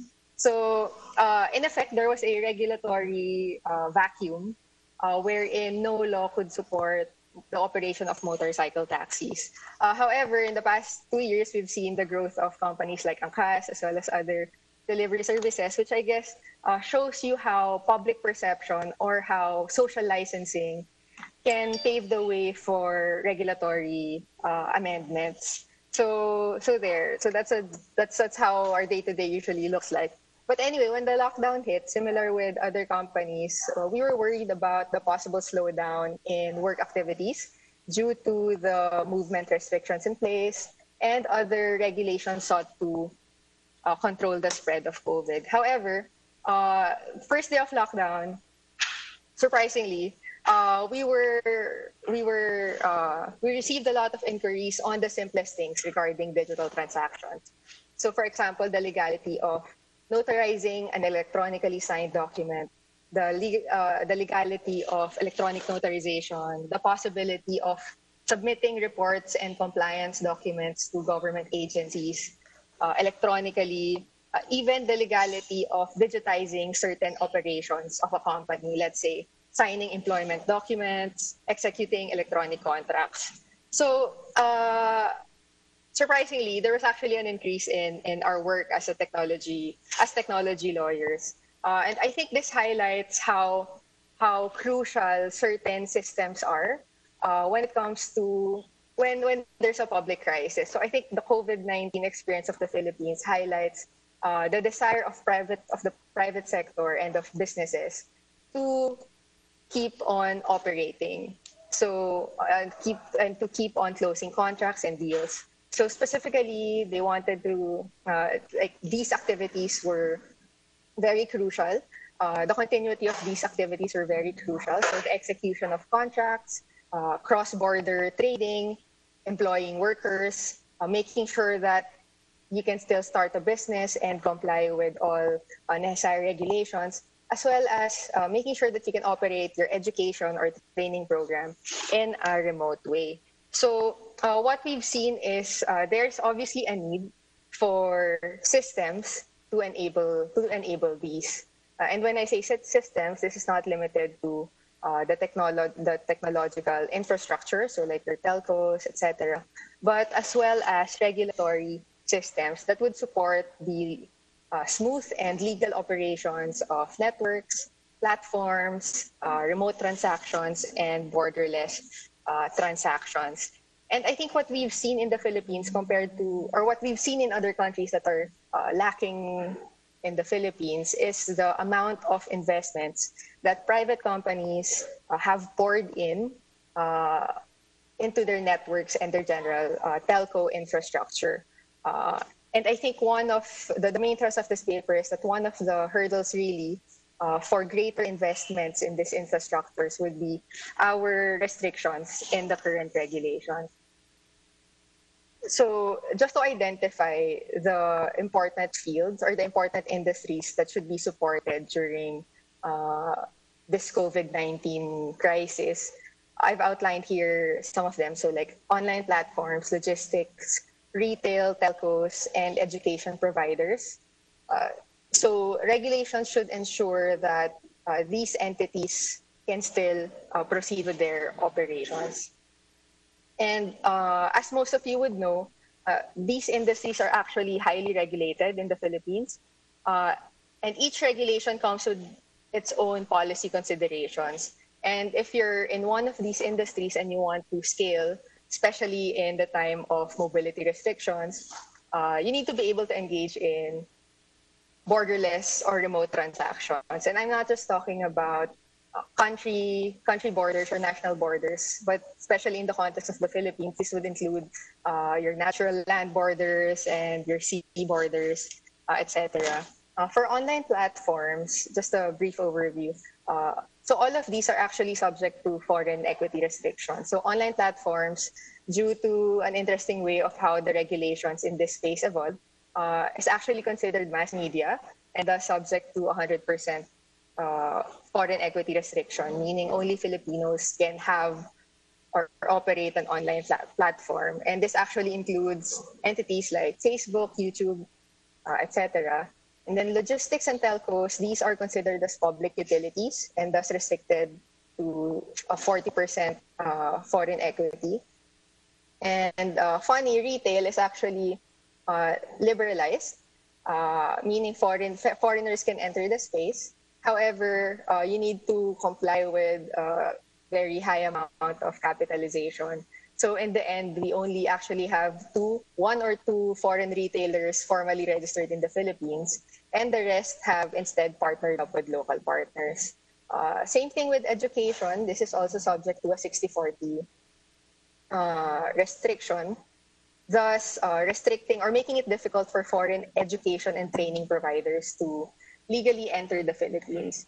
So now, it may not be that straightforward. I mean, thinking about how foreign restrictions and how they impair a business's ability to scale, it may not be that straightforward. However, we have to remember that other tech companies in the ASEAN have access to various venture capitalists and investors that want to play in the region. So technically, by having these restrictions in place, we're closing out or we're preventing our local startups from participating in that space and from getting capital that would allow them to compete and scale. So what's the situation right now in the Philippines? So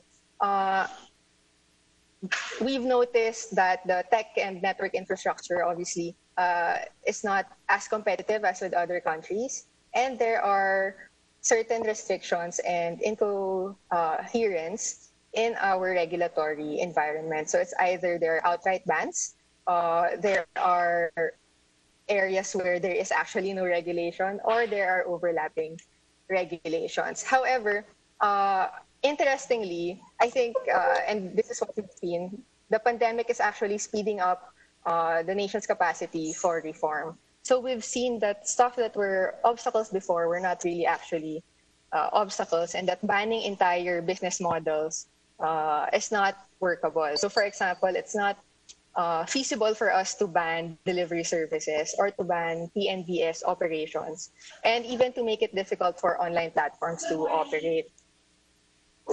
And this has been recognized or been emphasized during the pandemic, with government agencies partnering up with fintechs and tech companies to provide services. And during this pandemic as well, the Supreme Court approved the legality of notarizing documents remotely. So that's a step. And several agencies such as the SEC and the DTI and the BSP have allowed the electronic submission of documents, as well as for the DTI, they allowed electronic submission of documents. Okay. So, okay. So I think this pandemic highlights the need to rethink our existing regulatory policies when it comes to regulations affecting tech companies. So I think our existing regulations have largely been shaped by our colonial experience, and thus we have the need to protect our homegrown entities. However, so the presumption is that platforms and foreign investments are inherently malicious. But if you follow this view, actually, the pandemic would have been an opportune time for these tech companies and these foreign players to show their true colors. So if they're evil, it's bound to have been demonstrated already. However, we see that networks and tech companies have actually risen up the task. They've been critical to the continuous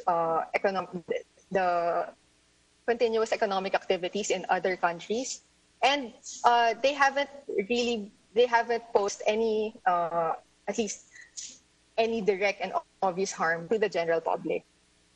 So it's crucial, and no regulator or network providers actually told the tech companies to be ready for a pandemic, but just naturally, they have shown that they are capable of delivering service through the crisis and even maintain quality, even with increased constraints.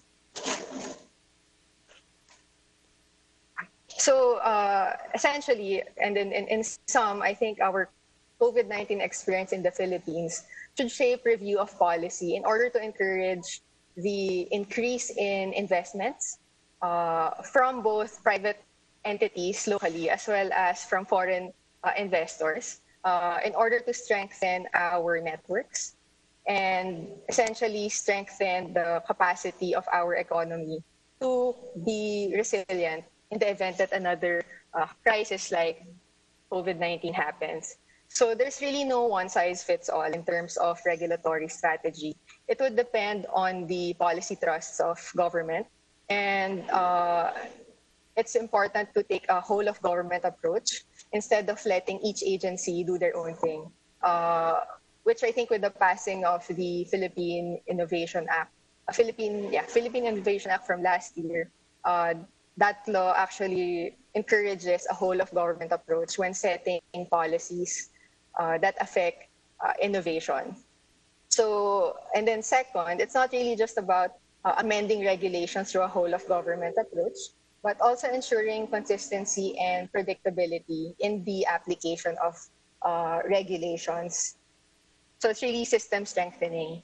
And also, the ability of there's a recognition that the ability of a regulatory agency to adapt, to change, and to issue guidelines, etc., would also depend on the problem that they want to solve. So for static industries, they may not be used to being as agile. However, for dynamic industries such as, let's say, finance, banking, they've been dealing with change ever since the ATM technology cropped up like decades ago, and they're still being as agile as they were. So to conclude, of course, we're not saying that technology or that innovation should have a free hand. We recognize that there are dangers when it comes to the regulation. However, policy considerations behind regulatory hurdles must be reconsidered. And as I said, and as have been mentioned by the other speakers, the government can definitely take the crisis as an opportunity to push for greater reform. Okay. Thank you, Atty. Serzo, and absolutely agree. That's what we want to hear about institutions and how to reform, given this rare window of opportunity. So now we have only 15, actually technically around 10 minutes left for the open forum. And let's just dive right into it. If we could invite the speakers to kindly turn on your videos and be ready for any questions. So the first question we have here is from Luis Bustan of the Social Housing Finance Corporation. And this is for Professor Lee. We see a variety of innovative pedagogical frameworks in your presentation. How could high-tech, high-touch factor in the direction of Philippines' education sector, which promotes the use of blended learning? Professor Lee? Yes, I've seen really very interesting comments and questions in the chat box, and the question you just quoted is also quite interesting. And you know that after the pandemic, many educators now understand that the effectiveness of blended learning or online learning or digital learning. But I really want to emphasize that above all those new pedagogies, we really have to pay attention to the great potential of AI-assisted personalized learning. So it's different from MOOC, it's different from digital classroom, it's different from computer-aided learning. It's all not really personalized. It's also not really supported by AI. So what I saw here is the great potential of AI in providing personalized learning experience for all. So so it's really new. Even in Korea, it's really new. So that's why I established Education Commission Asia to introduce new concept, new framework, new mindset to embrace these new ideas. But you know that in United States, it's already been tested and utilized for more than at least for 5 years. I have seen many mother schools where they really embrace this AI assisted personalized learning system in district schools, in model schools. And I already talked about Arizona State University case, right? So maybe, so what I really want to say here is that this is a game changer that maybe bring about a fundamental change in the whole education sector in the global community. And the issue is who will go first?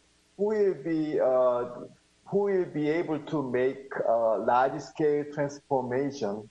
Even in the United States, after for more than 5 years of experimenting with this new model, I don't think it's more than 5%. Some say about 30% schools already introduced these software programs, but introducing software programs is different from combining it with innovative pedagogy, right? So the maybe 30% of U.S. schools already introduce new AI-assisted programs, but maybe only under 5% schools are really having a impact for changes through utilizing this new system.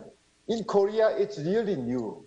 Even in Korea, I mean, I can say that Korea has been really leading the education in the traditional model, but our leaders and educators have been really hesitant to embrace this new model.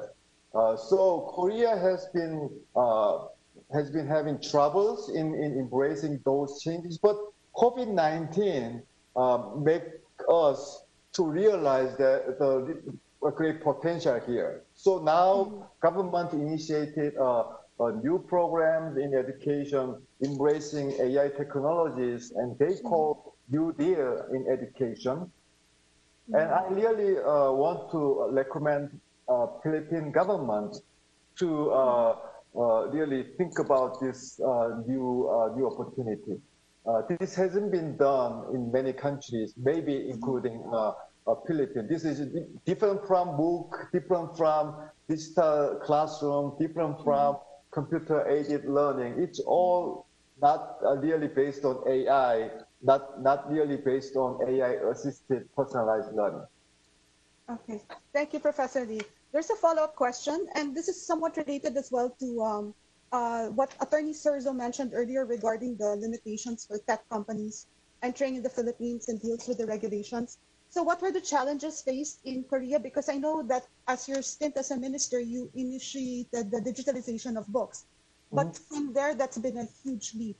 And then somewhat related is also the concern of developing or exacerbating social inequities, because you also have a program for the poorer in Korea, one of your seminal programs there. So how do you think would this exacerbate it? How can this prevent this from happening? Is Professor Lee still there? Thank you. Yeah. We see you, Professor Lee. Yeah, so you know that, yeah, can you hear me? Is it okay? Okay. Okay, so you know that we have had a really very strong regulatory system in education. We haven't allowed private companies to work with teachers before pandemic. So even in digital textbook initiative that I worked on as a minister, we usually work with public providers. We have public think tank, public institution to provide new technologies. But I saw much more innovative ways of business and ways of services provided by private vendors, even by global companies. So we really have to open up the door to invite them to work with Korean education innovators, pioneers.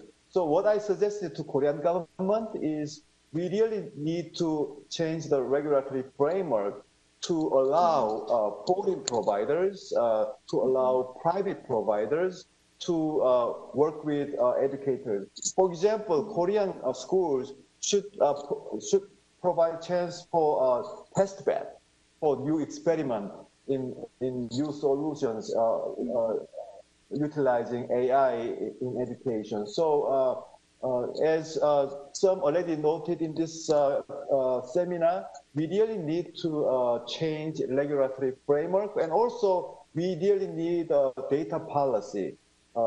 There has been a lot of data, but not allowed to be used in the private sector. So we really have to make learning data available for private companies. It's not been done yet, but we have a big debate how we can make companies, private companies, utilize those learning data, whether it's formal or informal. There has been a lot of data created through this digital learning practice. So there has been a lot of public policy debates how to transform this learning system and by embracing AI technologies. Okay. Thank you very much, Professor Lee. So this next question is for Sean. This is from Vic Pateo, visiting fellow here at the Philippine Institute for Development Studies, although I think he responded to him via chat box, but it's very timely, especially because it deals with an issue raised by Professor Mendoza regarding divisiveness, and how you mentioned, you and Panthea actually mentioned in the first webinar that it's all over the world that there's divisiveness being built in social media and in messaging. So the question goes, how do you build trust in such environment in which political interest and acquisition of power increasingly dominate the determination of what is truthful and what is rationally compelling? So Sean, your thoughts, please? Yes, it's a very easy, short question to answer, which is great news for everybody. I think, one of the things, just the short answer to this, honestly, is that whether it's objectivity in media or expertise in public health or, financial complexity and maximization in derivatives, there are a number of places where complexity has taken the place of transparency. And I think that a lot of these institutions, and I say this, I was trained as a journalist, I've worked in many of these fields, are coming to grips with the fact that we all come with subjectivity, that expertise varies substantially by context, and the value of that expertise varies as well. So from my perspective, I think transparency and being explicit about one's own limitations as approaches to dialogue are strong entry points. But like we say in the chats, it's small bits of progress collectively done as described by Professor Mendoza. Okay, thank you. So actually, I personally have a follow-up question regarding that. You talked about data trust as a tool to build legally enforceable digital governance and rights. Now, define the harms based on impact, not procedure approach that you mentioned. What does that exactly mean? Yeah, I think a lot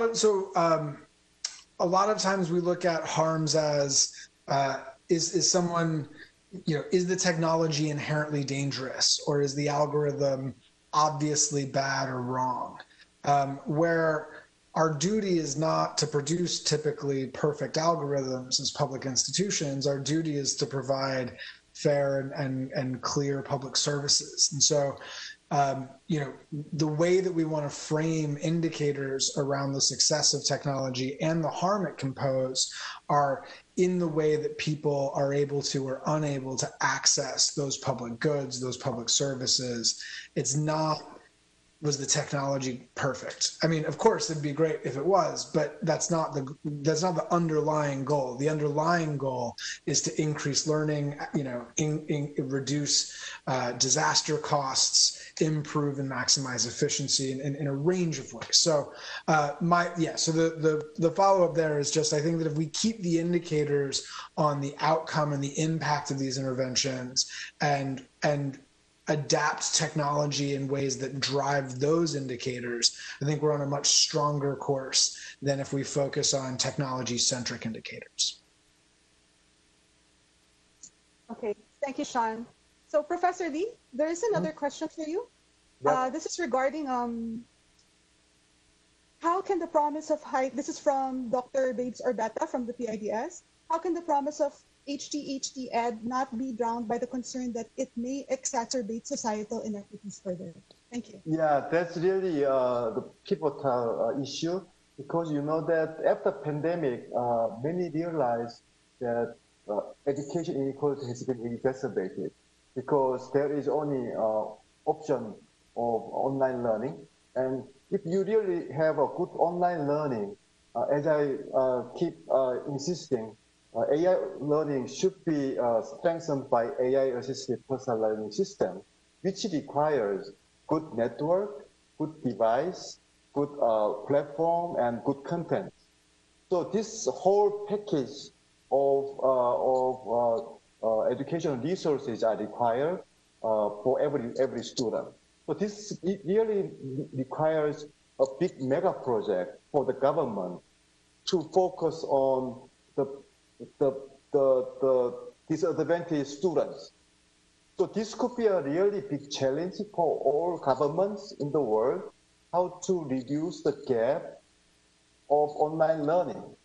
I think that gap will be exacerbated enormously after COVID-19. And there is no any effective option other than offering them with AI-assisted personalized learning opportunities.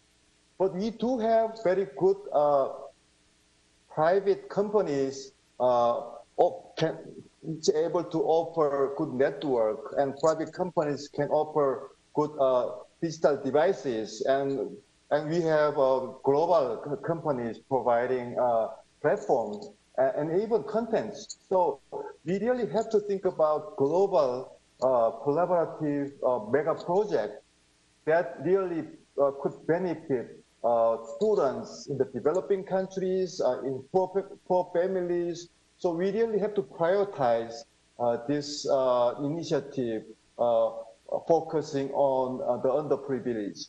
So this, I emphasize that we should become really primary agenda for the World Bank, ADB, and other global multilateral banks. You know that it seems like we are too much fragmented. We rely on too much fragmented the ways of assisting the poor people and poor country. We really have to have a focus, and now it's time to design mega project. We used to have a project called One Laptop Per Child. It was in 2005, right? 15 years ago, MIT leader suggested we should make every child to have one laptop and this. Right? Now, after 15 years, with all the development of AI technologies and network and so forth, why we are hesitant to design this bold global project that could really address very, very important challenges that the world is facing. Thank you very much, Professor Lee. That actually addresses the questions of Mr. Bandojo and Ms. Maria Isabella Granada as well. We're running over time. If it's okay, we just have a couple of more questions for the speakers. This one is it's from our former president, Dr. Gilbert Yanto. It's addressed to Dr. Ron Mendoza. So collective action, as we know, as a social dilemma aspect, how do you incentivize everybody to conform to these strong rules when compliance is at the cost of earning a daily living? The drivers need to ply their GPs, vendors have to be out there. The social divide is out there. The rich and middle class can more easily comply with the collective action required from everybody by government. So, Ron? Thank you, Justine and Gilbert. And thank you to the speakers. I really learned a lot from your presentations. I would have had a slightly different reaction had I seen it before the event. I sort of pre-recorded to avoid any technical problems. But anyway, answering Gilbert's question, I think really that while the topic is on technology, on innovations, it really speaks to institutions and the social compact. And we're talking about trust. I cannot imagine trust without equity, without inclusion. Why would you trust a system that wouldn't include you?